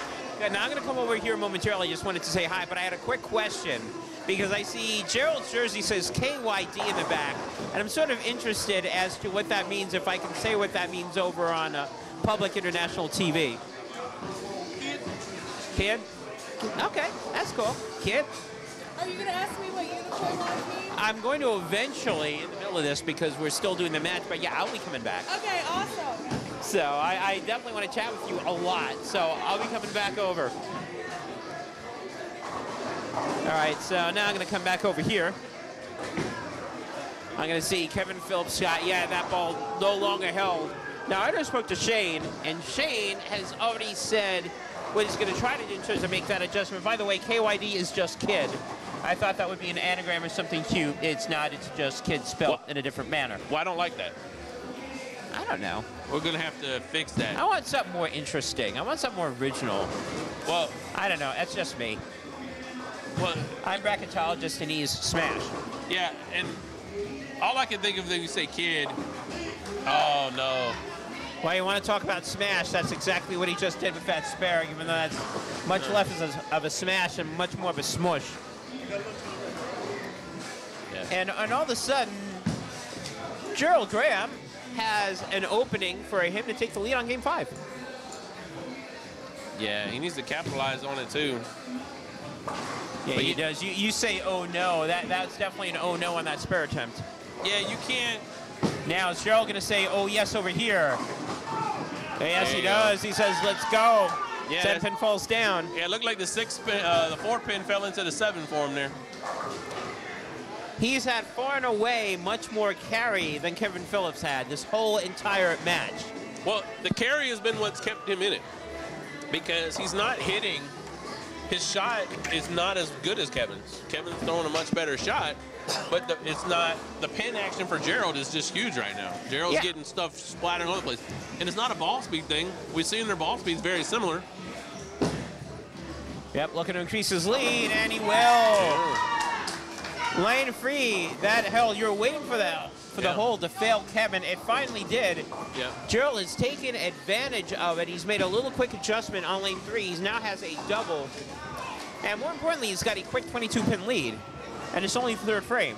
Yeah. And more importantly, Kevin is on an open, so he needs to start striking, or that 22-pin lead is going to get a lot bigger. Yes, sir.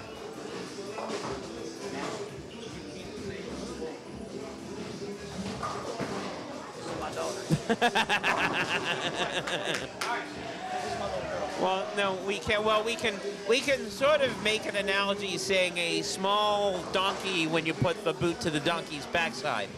Right. We kind of took our eyes that way. Yeah, we took our eyes away from Kevin's strike there.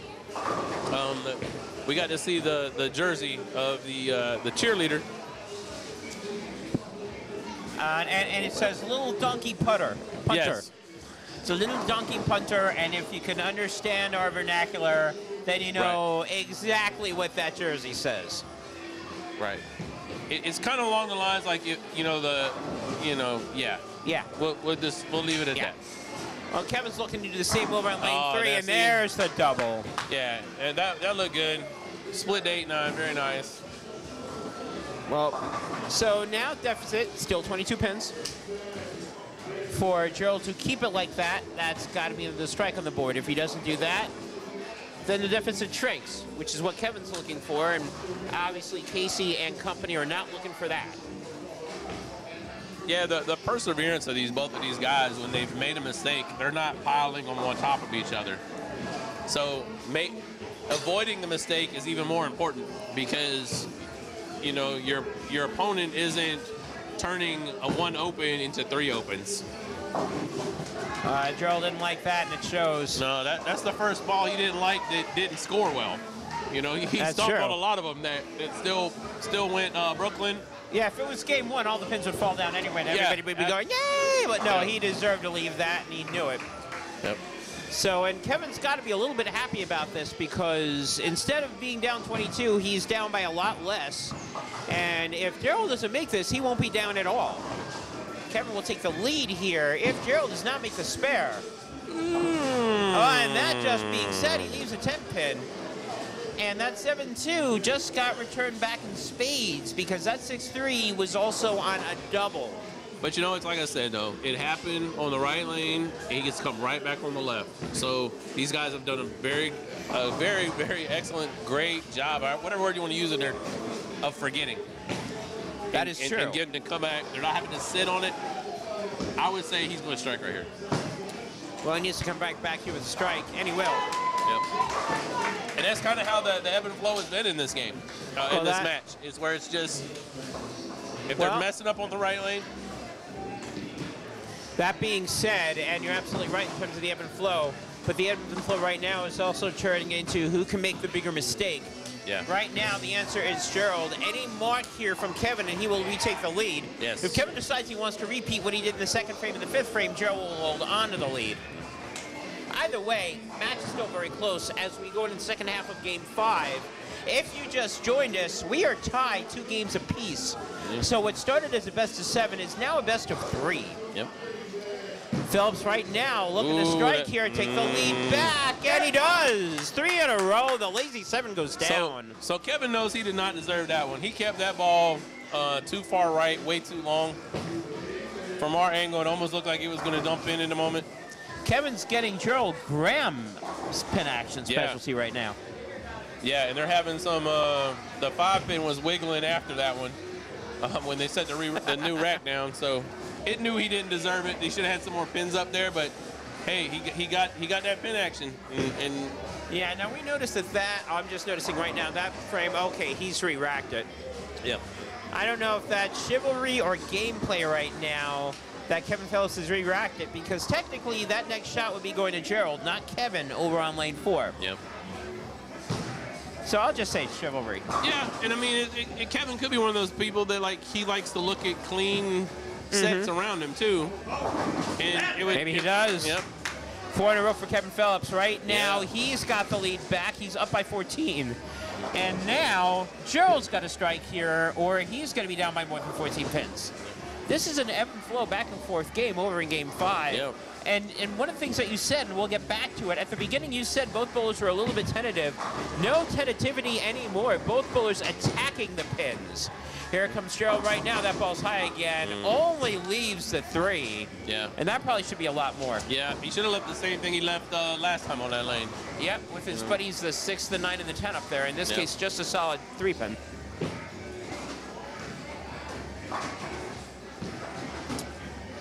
However, let's look quickly at the scores.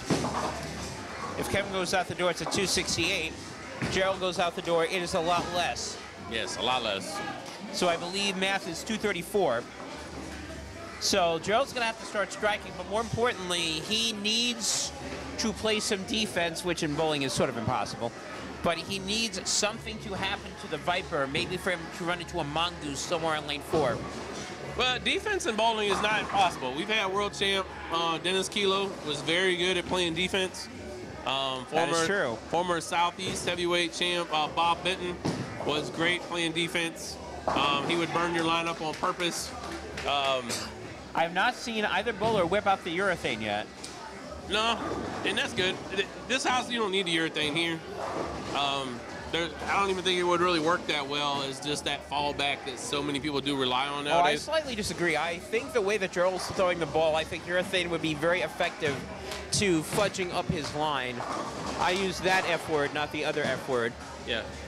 No, I get it, but I don't know enough about these guys. Are they good enough to burn up a line and not lose theirs at the same time? I don't know. We'll see. Right now, Kevin's looking for a 4-letter word that starts with F, but in this case, that word is 5, because he's looking for 5 in a row right now.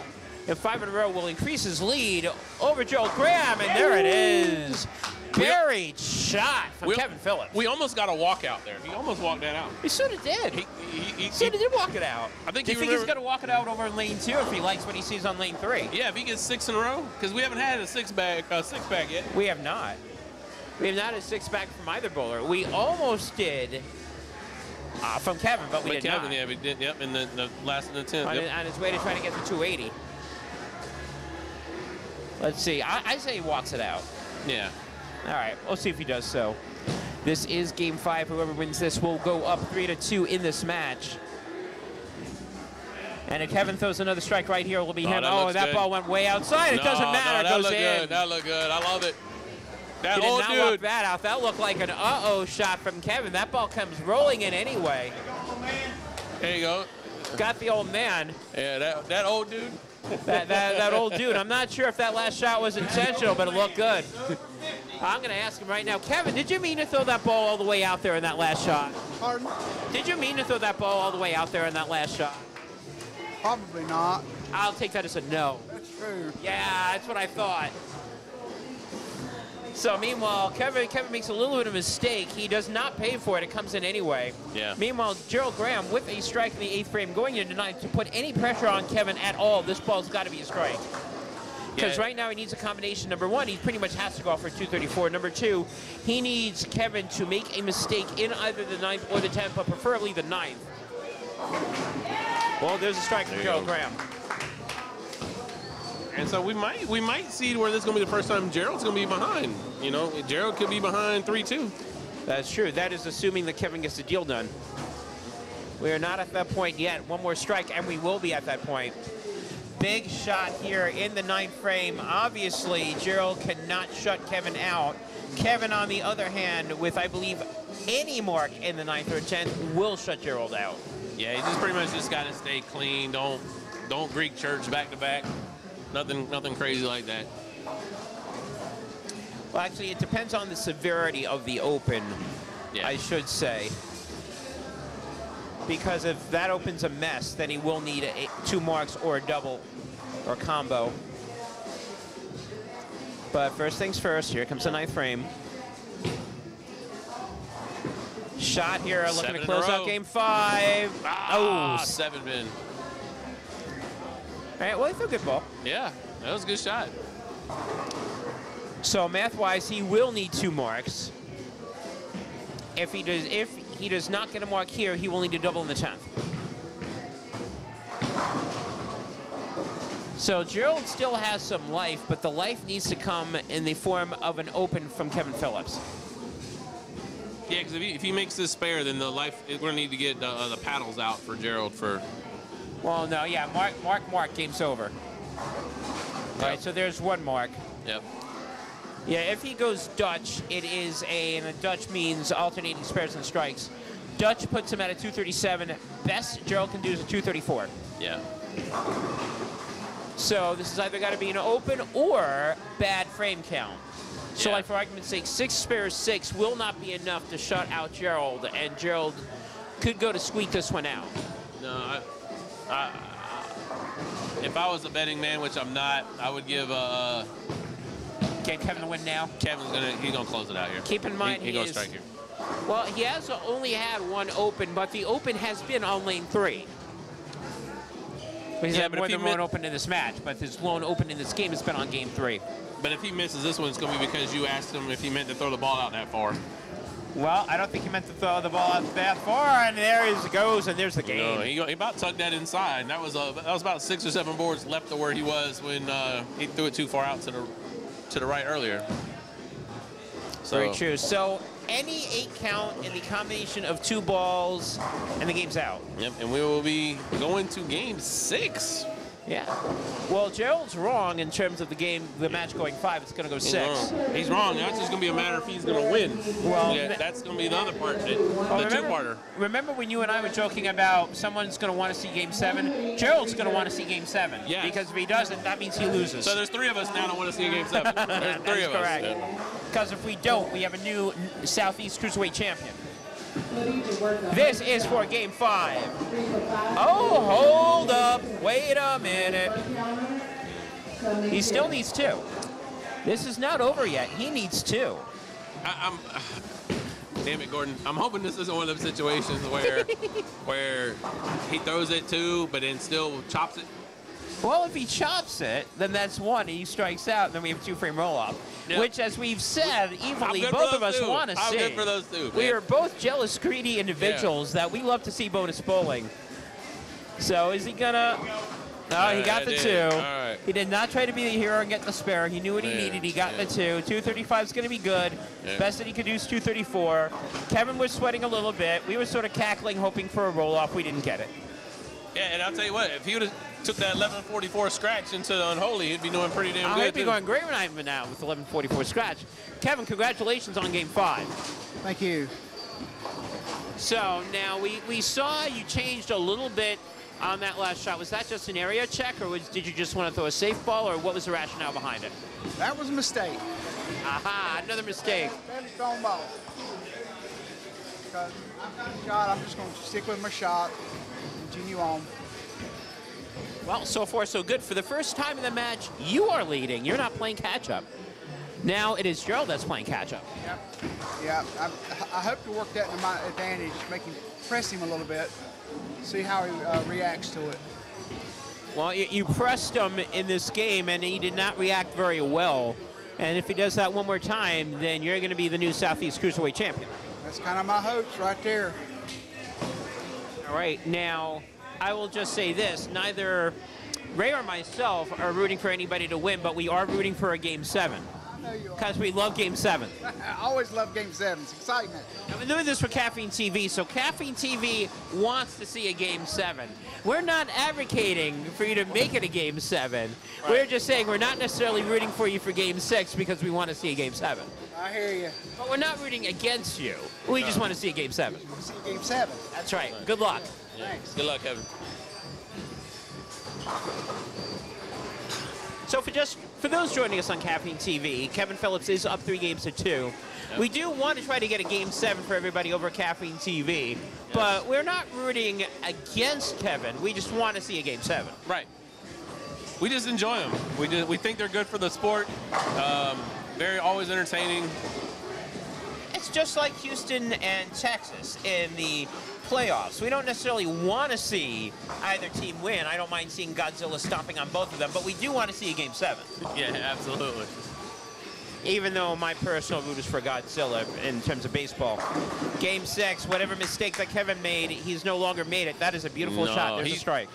Yeah, aside from that 7 count, he had, the 3rd or 4th frame last game, man, he's been throwing it great. I mean. Yeah, he went 7-2 in a shot that he already acknowledged was a mistake. Then he left the big 4 in a shot that he also acknowledged was a mistake. Whenever he hasn't thrown the mistakes, it's been nothing but strikes. Back to Gerald Graham, and now all of a sudden, he's got to win this game. His margin of error is 0, a.k.a. El Cheapo, and that is not a great start right there. No, the 245 is not a good, that one doesn't make you feel good because you know you left it light, and it was so light that you didn't even get the 5 out too, you know. It's not good. Like that makes you start thinking a lot about what you just did wrong. And the other issue is now you're thinking to yourself, well, poop, it doesn't matter what I do. If Kevin throws another strike, I'm trailing again. However, he does make the spare. There you go. It's a little bit of a finicky spare, but he does make it. Yeah, he got it out of the way early. You know, yes. if that's his worst frame this game, he'll be fine. Yeah, 290 he probably should be good. Yeah. And we say probably because you never know what Kevin's going to do. Yep. Can't assume the 300, but you can't discount it either. Yep. No, and like, you know, being WCS, we're all about game count, and it's obviously it's 3-2 right now. But both of them scored really well. 1055 and 1144 isn't terrible for 5 games. If you're averaging 211 over 5 games, you'd take that for unholy. If you're averaging a little bit over 220, you'd take that too. Yeah, because there's a lot of great bowlers that in these events, because of who they're bowling on their pair with and things like that, they don't even break 1,000, But both of these guys would be perfectly fine. If you're bowling with 2 good bowlers at unholy or any other thing, if you're carving out the lines and everybody's following it, then you should bowl pretty regardless. I mean, it's the UBA. We don't necessarily get as much credit as some of the other organizations, but the bowling caliber of the bowlers is just as good, if not better. And as Battle Bowl and other UBA events have shown, we can not only keep up with the quote-unquote better elite bowlers, we have surpassed them and beaten them a number of occasions. Yeah. Kevin Phillips right now looking to back up what I just said. Leaves 9-pin. No, 9-pin. Kevin did not back up what I just said. No, he knew. Boo, Kevin Phillips. We should have told him. We should have told him. Yeah. Maybe he would have put that pressure on him. He would have came through for us.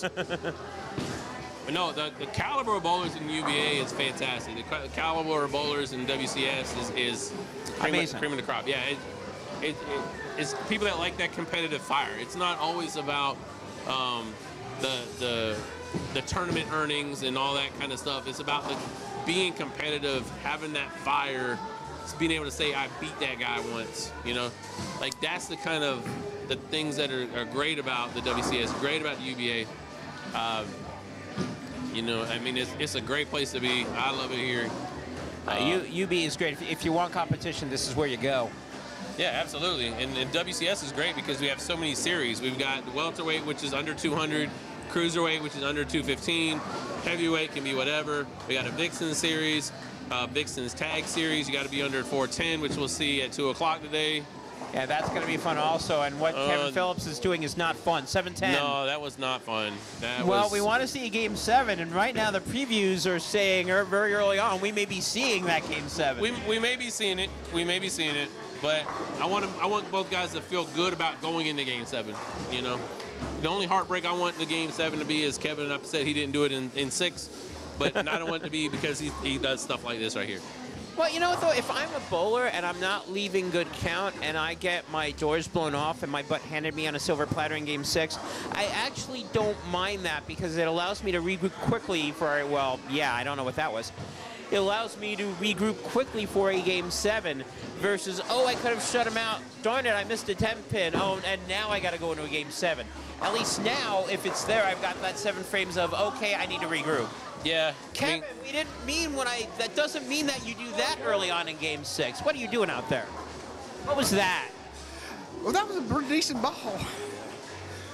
Okay. I think that's the product of the house. You know, they'll do that to you once in a while. All right, well, right now, Gerald's bowling like he knows he's got to take this game. Double right now for Gerald Graham going into the 4th frame. Gerald potentially could be up by 34 by the time the 4th frame's over. Yep. And once again, it looks like the bowler that has the quick lead once again is not going to win this game. Yeah, that happened the first 5. It could happen Game 6 also. It could. Bowling is a sport of irony. Sport of momentum. Yep. Gerald right now looking for 3 in a row, gets a light hit. Tripping and that forward, light baby. hit that did not show up for him Game 5 is certainly showing up now. Yeah, he tripped that 4 pretty forward. I love it. Hit him light, watch him fight. Yeah, that's right. That's right.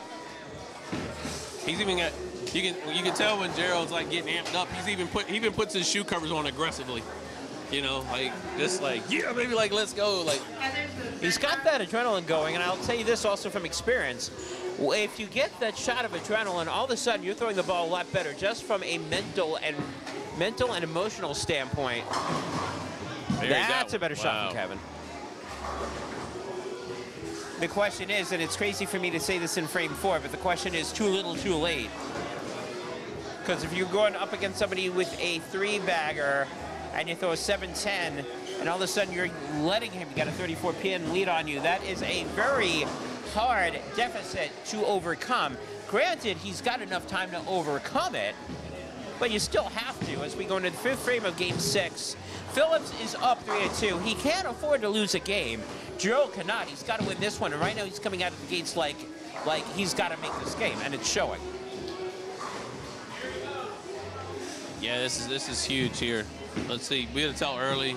That's a strike. Ooh. Well, it should have been a strike. Yeah, he squirted that ball all the way out. It seems to me like he's trying to figure out where to throw the ball at this point, and you're absolutely right. That was a pivotal shot in the 5th frame, because if he struck here, he would at least put some pressure on Gerald. Right now, even if he makes a spare, there is no pressure on Gerald at this point. I completely expect Gerald to bury the next 2 shots and have a 5-bagger. Yeah, I think we'll be talking about Gerald's 290 pace here in the 6th. Yep. Kevin Phillips will make the spare. Yeah. Let's see. We both predict that Gerald's going to throw 2 strikes in the 5th and 6th frame. Let's see if we're both right. Yeah. And for us being around not just bowling, but the WCS as long as we have, we sort of already know from a gut feeling when the swings are coming. Yes. I completely agree with Ray. And there's been many times that we've both agreed on something in this match, and this is one of them. And we're both going to be right. There's another strike. And we both think he's going to extend this out to 5 in a row as we go into the second half of Game 6. And this is looking more and more like our favorite time in the universe, which is Game 7. That's right. Yeah, Game 7. Our favorite season in sports, Game 7. Doesn't matter if it's raining, shining, hurricaning, tornadoing, which I had to drive through to get here last night, or snowing. It's Game 7. You are the second person I've heard say hurricaning. I was hurricaning and tornadoing. Yeah. I've never seen horizontal lightning. I did last night. Yeah. We're different down here. Yes, you are. And 5 in a row. 5 in a row. And both Ray and I called it going into it. We're both right on this. Yep. 5 in a row, and all of a sudden we're looking at a 60-plus pin lead for Gerald Graham. And unless lightning strikes the pins and incinerates his bowling equipment, we will be going to a Game 7. The best that Kevin Phillips can do right now is a 236. And he would already be short by a lot of pins. 6th frame here, looking to at least key in. He does. Looks good, yeah. Have you ever seen horizontal lightning in Myrtle Beach, or at least in your neck of the woods? Yeah. I mean, explain to me how that works, because I saw it and I'm like, wait, lightning is not supposed to do that. Well, there's just the South is just crazy. We're just different down here. Like when it comes to all that kind of stuff, the weather, like the weather at Myrtle Beach reminds me of the rain on Forrest Gump. Where you got it coming from you sideways, it comes up from underneath. It's been terrible. You drive the strip here, and you feel like your car's gonna flood sometimes. It's crazy, but it's how awesome do you have at the same horizontal time. lightning? I've never seen that. Well, I mean, listen, there's a lot of younger college kids around that see a lot of things horizontally. They see lightning come from all kind of directions. So maybe you just saw, maybe it was like a gas pocket or something, and you saw it horizontal, but it wouldn't surprise me, honestly. Like, stuff like that, you just get used to it down here. You just don't even think of it being a horizontal I'm now just expecting the next time I see a tornado down here, I'm expecting anti-M and a couple of broomsticks. And yeah, I mean, it's possible. Maybe the Wicked Witch of the West. Yeah. Or maybe I'm going to see 9 strikes in a row, because Joel Graham has already got 6 in a row, and I'm not going to bet against him on the 8th and 9th frames. No, definitely 8th frame coming up, looking for 7 in a row. Yeah, the only thing that can stop us from a Game 7 at this point is horizontal lightning on lane 3. Yeah, yes, that is correct. On the approach, actually, here in a second.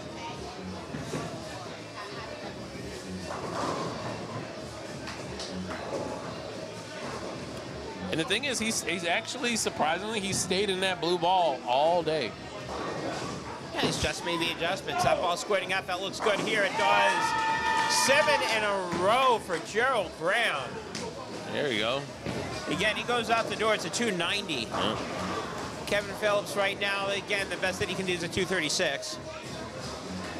And no, you're not seeing a mistake over at the difference area. You are looking at an 84-pin deficit right now at this point. And Kevin Phillips has got to be real happy that he could afford to burn this game, because that's what he's doing.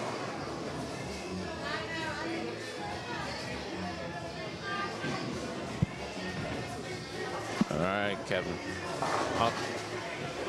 So Kevin's in that spot where he's not mathematically eliminated yet. It's not looking good for him, so he needs to just make sure that he's lined up. And that looked great. He needs to make sure that he's lined up and ready for Game 7. Because, like we talked about with the lightning, if we don't have the lightning and stuff soon, to slow Gerald down here, because I would, if I was a betting man, Gerald's going to shoot 290 this game. He's fired up. He's ready to go. He's having a great time, and he's trying to defend his title.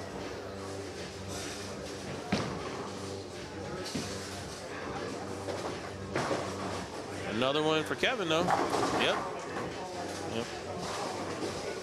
So he coming a little light. You saw that 5-pin shot over to the 7, like the way it did. Didn't go back towards it, but it almost would have came in front of the 7. but the connection was there for Kevin to take care of it. So, all right, so coming to the 9th for Gerald. All he's got to do is not, no crazy mess, no Greek church, no gutters, no big fours, nothing like that. And he'll be walking into a game 7.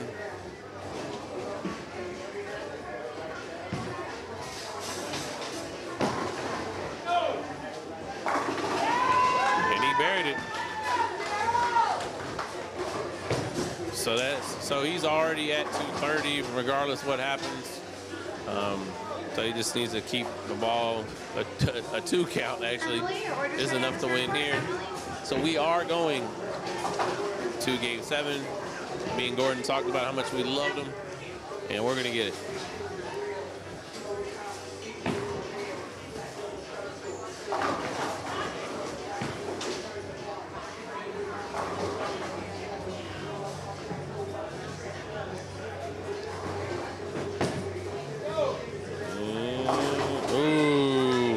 Okay.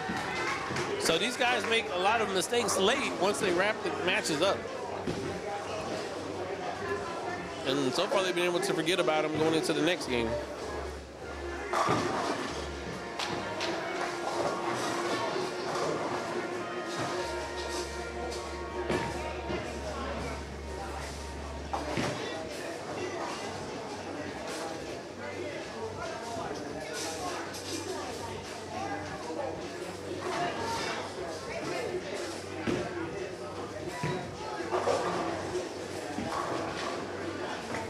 Yeah, so they're going to respot this 2-pin here for Gerald, even though it really doesn't matter at this point. Could just hit the button, but he wants to get another shot in there. We'll let him get another shot in there once they respot the 2 here. Looking for the 290, we're not getting it. But, and a big but here, that is more than good enough to win game 6. 2 favorite words coming up. Yeah, man. Game 7. Game 7, man. I love it. Mr. Russell's back. So I do not like it here today. Just here today, like as of this moment, I went 194, 186, 177. Like I have no idea what's going on over here. Thank God I'm not bowling for the belt here. So in other words, Ducky wants to have his heavyweight title match here in this building. And that's what it sounds like to me. Gonna come down here? Yeah, sure. We're gonna try it. Well, we are going to be at Triad next month. If y'all want to come down to Triad? Yeah. I mean, I don't think they'll give us that extension for a whole month, but yeah, I'll come down to try it. Make it a Thanksgiving, that's a Thanksgiving bash, right? Well, maybe if you had the belt and you beat him, then you can defend the belt down here at Triad with whoever you're bowling up against. No, last team standing is here this year. Okay, last team standing. Even a UBA event. Yeah, there you go. Right. There you go. Well, Gerald Graham will not shoot the 290, but he will shoot a 256. Yeah. That's very impressive, man. It was very good. These guys have both been resilient in their matches. Gerald, his last defense was against Patrick Rogers from High Octane. Patrick Rogers was actually our rep in the North-South match where he won that for us. Nice little chunk of change he brought back. Gerald was, like I said, he wasn't able to get, but he had to defend against Patrick, and they went through game 7. So these guys are both battle tested. Kevin Phillips to get here, he beat Jacob Wilcox from Hitman. He beat him in 6. And it's just game 6s and 7s aren't new to these guys. Yeah. So this is great. This next game is going to be ecstatic. I'm excited. Yeah, you also have to have the mental wherewithal to be like, hey, I'm up, or hey, I'm down. I need to get to a game 7. I need to get to a game 6. So, and sometimes it doesn't matter how blinded you are. I mean, Kevin Phillips is going to finish somewhere in the 220s. So he definitely wanted to end this one. The problem is, how are you going to deal with 7 spare 8 in a row? It's not the easiest thing in the world to do, and that's one of the reasons why we're going to a game 7. No, and it happens. I mean, there's plenty of times where guys will shoot a great game and lose. It happens. I mean, he's going to be sitting on 1369 here. I mean, that would be great in any event. Well, it's good enough to go 3-3 at the end of game 6. Gerald Graham, 256. Kevin Phillips, 225. And now we are not rooting against anybody. We're rooting for the better bowler because now we have game 7. There we go. So I wish good luck for everybody. Even though, again, only one bowler can win and only one bowler can walk out of here with the Southeast Cruiserweight title. Yep. There we go. At the beginning of game 1, Gerald went first. Therefore, Gerald will be going first now. Yep. In the gamesmanship between these two, and we getting a little bit on camera there as well. Like, you know, they're both excited to be in this moment. They're both respectful of the game, respectful of their opponent. Yes, there's going to be energy from whoever wins this. However it goes, it's just going to be great, man. I love Game 7s, man. I can get so giddy I can't even keep my thoughts straight. Game 7s are always fun. They're great. As you said, it now comes down to adrenaline, mental acuity. What did you learn for the first 6 games that you can deal with now? What adjustments do you need to make? And both bowlers are starting, and I believe Gerald goes first. Yeah, Gerald's going to go first, and the main thing is just they're clearing the deadwood for him. Yes. The main thing is the main thing for these guys is that they're not going to have time to second guess themselves. They got to just, whatever decisions you make, you got to stick with, and you got to go. Don't worry about anything else. Just, you've got 10 frames. Bowl your best for 10 frames.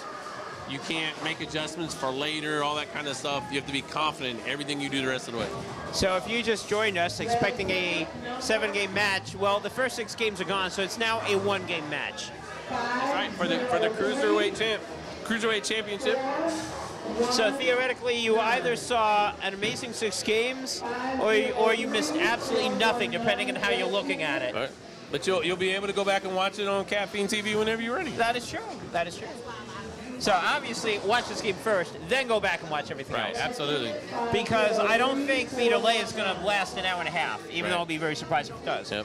And another thing, just to kind of recap for anybody that is just joining us and is new to the WCS process in these matches, it's 3-3. Total wood does not matter. Nope. 1369, 1311. It could be 1500 to 1500. It could be 42 to 42.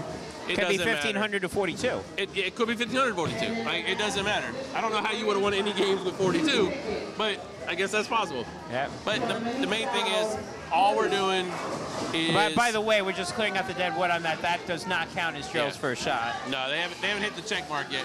Well, now. Well, now he did. Now Kevin got a 0. Boo! Come on, Gerald. What is that? Well, they cleaned it out already too. Nah, they just cleared it out. All right, we're good to go. Yeah, except the only other issue that Gerald has is that he was about to throw the ball in the wrong lane. Yeah. That would not have been good, and that'll legitimately boo him. No. All right, so I know Gerald, a.k.a. Kid Graham, up. He's starting game 7. I'm sorry, Ray. What was that? So since they can't hear us and they don't know, who do you like? Who do you think's gonna win this one? Going to game 7. Who do you think's throwing the ball? Who the momentum? Where's that at? You know what? That's a good question. I think the momentum is sort of with Gerald, but that being said, Gerald is also susceptible to mistakes or something like that, and he premature celebration there because he thought he had the strike, and he clapped for a 10 pin. Yeah, and there's nothing. You never want to clap for a 10 pin. That's a bad feeling. Bad business. I was gonna say that it's really kind of a situation where the momentum is in Gerald's favor, but the shot making is still in Kevin's favor. I agree. Kevin has still been throwing the ball better, more consistent. You do not want to do that. And as you have said that, you do not want to do that. God almighty. No, you don't. Well, the problem with emotion and momentum is that it is a double-edged sword. Yes. Or a 2-daggered sword because you saw what he just did with that 10 pin. If Kevin can double here, that would be a huge, and I mean huge advantage. Even if it's just spare strike, that would be a huge advantage because then, as he said earlier, that forces Gerald to press, which is exactly what he's looking to do, and that first ball's good. Yeah. Any lead is a good lead. And absolutely, any lead's a good lead at the end. If you're leading by 1, that's all you need. all that matters. That being said, a double here would be absolutely huge because then all of a sudden, Gerald's got to work from behind. And we've already seen he's a little bit good with that. But the bigger of a hole, the more you got to work. Keep this in mind also, and we've said this. First 6 games, whoever has gotten the early lead has lost. Yes. So does this mean Gerald's going to win? We'll find out. Yeah, I mean, it's crazy how all that works, you know. But the thing about all those streaks, you know, so-and-so's made 42 straight field goals, blah, blah, blah, blah. Oh, and this time Kevin does get the 10-pin down. It gets black clouded at some point, so. Could be dark clouded. Yep, Kevin's going to do his best to make sure that he breaks that streak of early lead failure. Well, keep in mind, Kevin started with a double game 1, and he lost that game. He went strike, strike, spare, strike, and then he ran into the valley of the red numbers. Yes. Which was opens galore. Obviously, he does not want to do that now, and he cannot afford to do that now. Just like Gerald cannot afford another open. Fortunately for him, he doesn't have one. Strike in the second frame, and away we go. Gerald's got work to do. He's down 21 pins to Kevin Phillips. Yeah, red numbers are only good in Vegas. And it even depends on that. Sometimes you're not betting on them. Well, yeah, I mean, there's only time it could be good. There's only one color right now that both pullers are looking at, which is also, you can find that in the roulette table, and that's green. Yes. The green, that goes along with winning this match. Yes. And the silver, that goes along with wearing the belt. Oh, yeah. Sometimes gold. Got a couple $100 coming to the winner in this match. Absolutely. Gerald looking to double up here. Right here he does. By the way, I completely expect a very loud Vice President Shane to happen if Kevin Phillips throws another strike here. Yeah. There he is. He's chatting right now. Still's got to be happy at this moment. He'll be much happier if Kevin throws a strike. Again, Phillips need to throw a strike to maintain his 21-pin lead. To maintain any sort of lead at all, he's got to throw a mark. Yeah, we haven't had a turkey to start the match yet, have we? We have not. We have not. Most has been 2 in a row.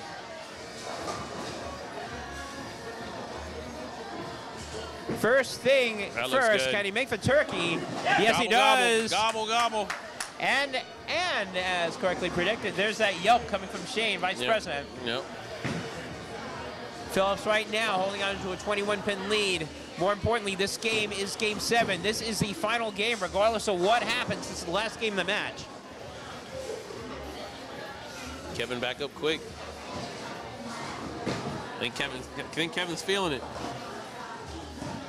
Oh, he wants to go up there quick. The quicker that he gets up there, the less he has to think about what he has to do. And sometimes you want to be that sort of automatic, and that's what he's been 4 in a row. All right. Kevin Phillips, very automatic at this point. We got a Shane, you can hear him in the background saying, yeah, baby, let's go. We got turkey and ham bone here to start.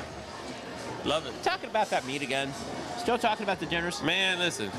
That's just what it's called. It's called a ham bone. Succulent meats here. By the way, the tailgating that's done by the Southeast Bowlers is nothing less than fantastic. No, I mean, we get that from our college football, our love of college football. 9-10 there. All right, and again, the carry that he has gotten so far in this match, he's not getting now, and that is unfortunate for him because this is the game that you need to carry on. Yeah, I'm hoping he didn't kind of, you know, shoot his wad last game with it, you know, because he had a lot where his pin action has been so great for him. Well, the second that he missed that 10-pin over in the first frame, it almost seems like from a mental standpoint, he went, oh no. And the fact that Phillips has responded with 4 in a row, Yeah, he got it. That one. And the fact that Kevin Phillips has responded to 4 in a row again, you now have a hole you need to get yourself out of, and now it is a bigger hole. Yeah. It is almost a 42-pin hole, depending on what Kevin Phillips does. Yeah, and we're starting to approach the halfway mark of Game 7. Ooh. You know I love Game 7s. Absolutely. Gerald's running out of frames. Yeah, Gerald could have been kind of getting ahead of himself, too, to where, you know, instead of looking at it where he could have punched for 279, he was worried about what Kevin could punch with 300. Yep. And there's the carry. See, that's that pin action, the messengers, all that stuff that he was been getting. He's back on it right now. So well, yes and no. The best he can do is a 258, yes, which is a very good score. However, again, he needs Kevin Phillips to make at least one, if not more, mistake.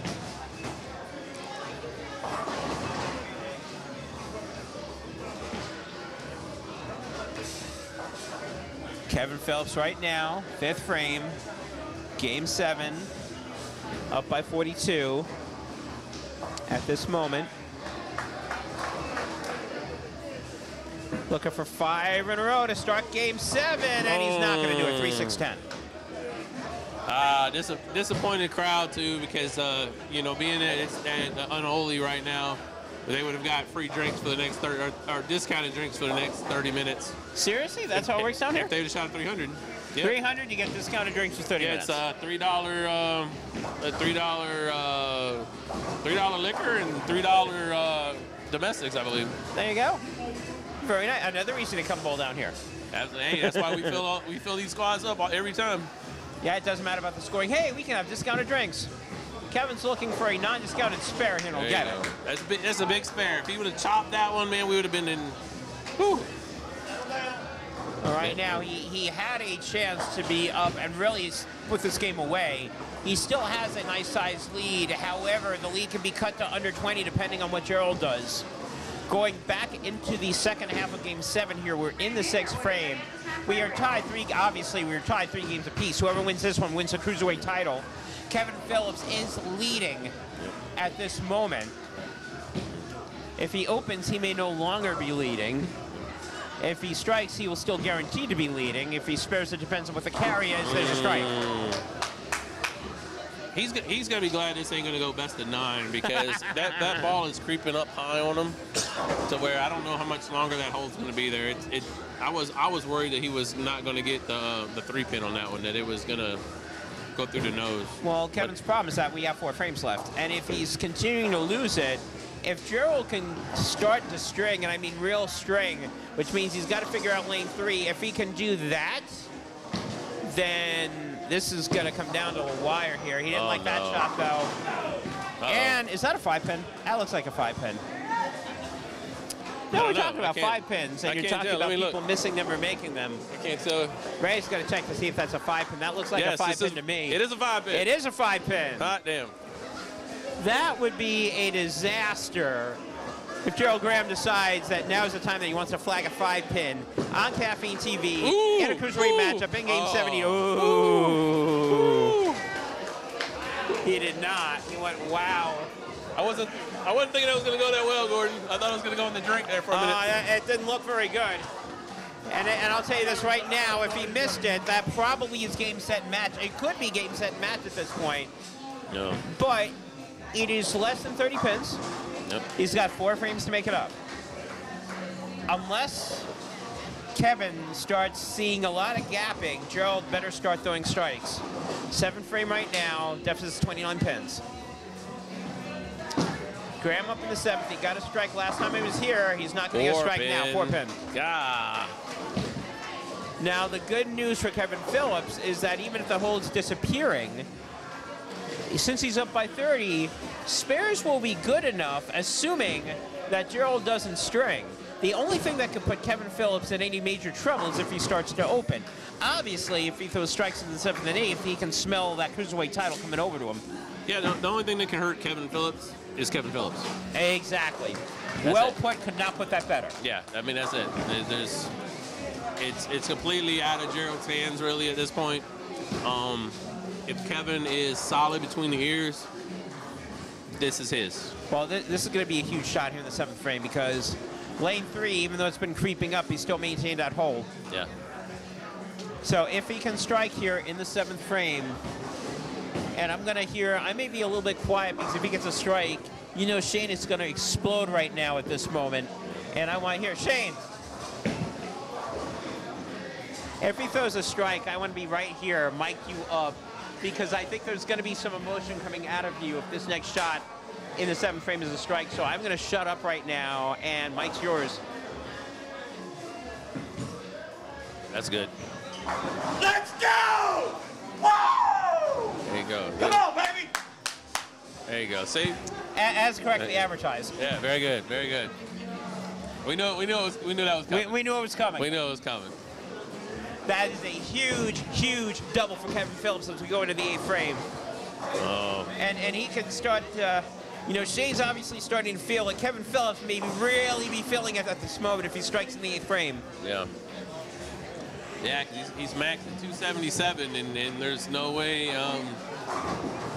that's going to be, that might be enough. Going for another 3-bagger, second in the match was a strike, and it's buried. Buried that one, my goodness. 8th frame, though, not nearly as important as that 7th frame. Yep. Yeah, Because now doing the numbers, the best that Gerald can do is a 227. And Kevin Phillips already at the 200 mark in the 8th frame. Yeah. Creeping up on 210. So Kevin Phillips right now does not need a mark. And that is assuming that Gerald throws strikes. Yeah. Gerald's not out of it yet. Well, he's not again. Yeah. The thing Well, he's almost out of it at this Yeah. point, but he needs Kevin to make some major mistakes. And when I mean major, not just 9-0, but some really hideous looking mess. Yeah, the thing I've liked about both of these guys is they're striking, but it's the way they're striking. Gerald is getting more sideways pin action, and it helped him out tremendously. When you watch Kevin strike, his pins are going back. Yeah. He's true 10 in the pit. They're not 10 in the walls, they're in the pit. Knock it over. Knocks it over, but the wrong way. Yeah, I was hoping it was going to knock into that 3. Yeah, Ray wanted some drama going into the 10th frame. He's not going to get it. No. Damn as we already said, the best that Joe can do now went from 230 to 2-0. 207, assuming he gets a strike. And as we already mentioned, Kevin's already over that. Yeah, because he's got 157 showing. He could gutter out. 157 with the double. Yeah, well, he can't gutter out. Gutter out puts him under 200. Well, I mean, what? See? But he does not need a mark. No.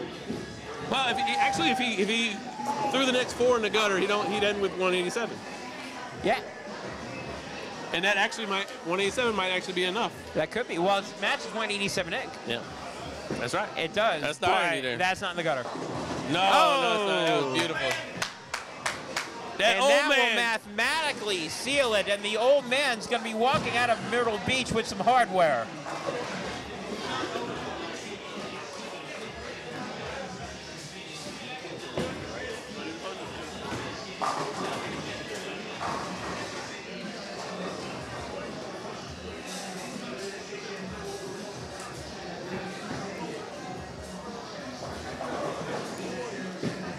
Phillips right now, that ball looks good. It is. He didn't need it, but he got it, man. That was beautiful. I was going to say, he goes out the door. It's going to be 277. Actually, yeah, it's going to be 277. Yeah. And that is how you close out Game 7 of a Cruiserweight match. Yes, it is. Shooting a 277. Yep. Regardless, he'll be somewhere in the 250s or 260s. Yep. Yeah, even if he doesn't throw the strike now. Yeah, these guys came in with 211 and 213 as their averages. And they put on a very good show for our crowd on Caffeine TV today. This is a great debut. This is a great debut today for Caffeine TV. Yeah. You want some action, you got it. Yeah. Kevin Phillips, the old man, the guy that a number of people were talking about him being the underdog in this match. Yeah. He grabbed himself a very shiny milk bone. Yeah.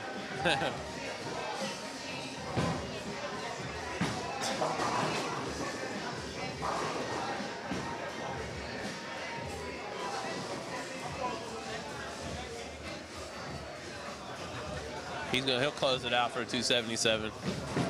I think he will also. That holding out. No! 276. Boo, Boo! Ray, boo. Boo!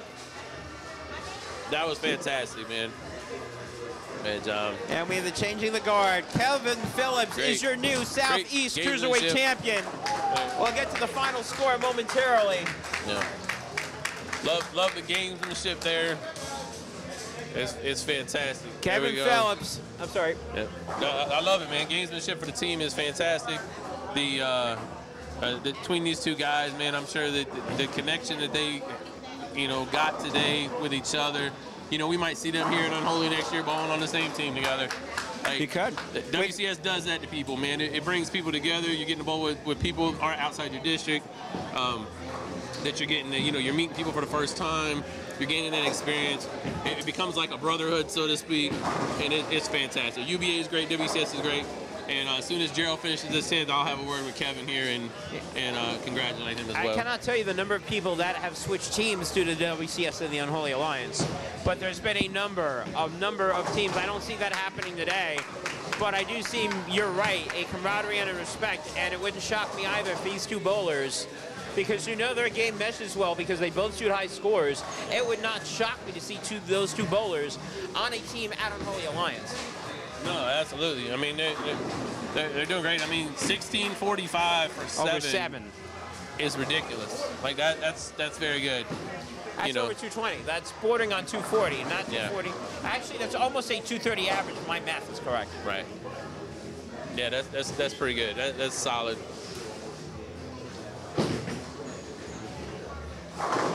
There's the walk, and there's the strike, and there's the finish. If he can throw it on lane 4, he'd be great. However, there is a lane 3, and while he couldn't handle it, Kevin Phillips did. At the end of game 7, Kevin Phillips 276, Gerald Graham 207. Kevin Phillips wins 4-3, and we have a new Southeast Cruiserweight champion. And here to interview the new champion, it's Gillespie. Your second belt now for the team. That's pretty good. Yeah. And two-time Cruiserweight champion. Two-time Cruiserweight champion. Yeah, it's been a while. It was what, 3-4 years ago? Somewhere in that neighborhood. Somewhere in that neighborhood, yeah. With a different team. Yeah. Yeah. So you're getting to bring it back to 187 Inc. I know that's good. You guys got that welterweight match. Y'all are destroying people on the welterweight series right now. Trying to, yeah. So tell me about Gerald. How did you first time meeting him and stuff, right? First time meeting him, great guy. Awesome match. That's probably one of the best matches we've had. I've had in a long time. Yeah. I mean, high scores, great bowling, great competitor. So this guy right here, Shane. Shane is a huge fan of yours. Obviously, he's VP on the team and stuff. He's back there cheering for you. He did a great job. What is it like having that kind of support from the VP and stuff being here with you? Oh, I love it. I love it. He's one of the loudest ones we have too. But I'm tell you what, between him and the rest of my team, if they could be here, they would. But I've got several bowling and other things today. I'll be back here later to support the welterweight team that's bowling today. So, yeah. So, Shane, what's the message for him, man? How proud of you are of this guy? Man, I can't say enough about this guy. This guy is, I'm getting emotional just thinking about it. I mean, this guy has so much mental game. I mean, like I said, he can get down and then come back. I've bowled with this guy since JSBA. And man, he's a bowler. He's a downright dog. He can throw down with the best of them. And that he did today. He did extremely well. We heard you making a lot of noise. He stayed focused. He handled Gordon's questions because he made the mistake of being next to us over there. So we got to keep talking to him between the thing. So it was really good. Thank you so much for being a part of this with him. Congratulations on being the Cruiserweight champ once again, man. Thank you. Cool. Thank you, man. Appreciate it. Thank you, guys. Thank you, man. Nice to meet you. Let it go, man. Let it go!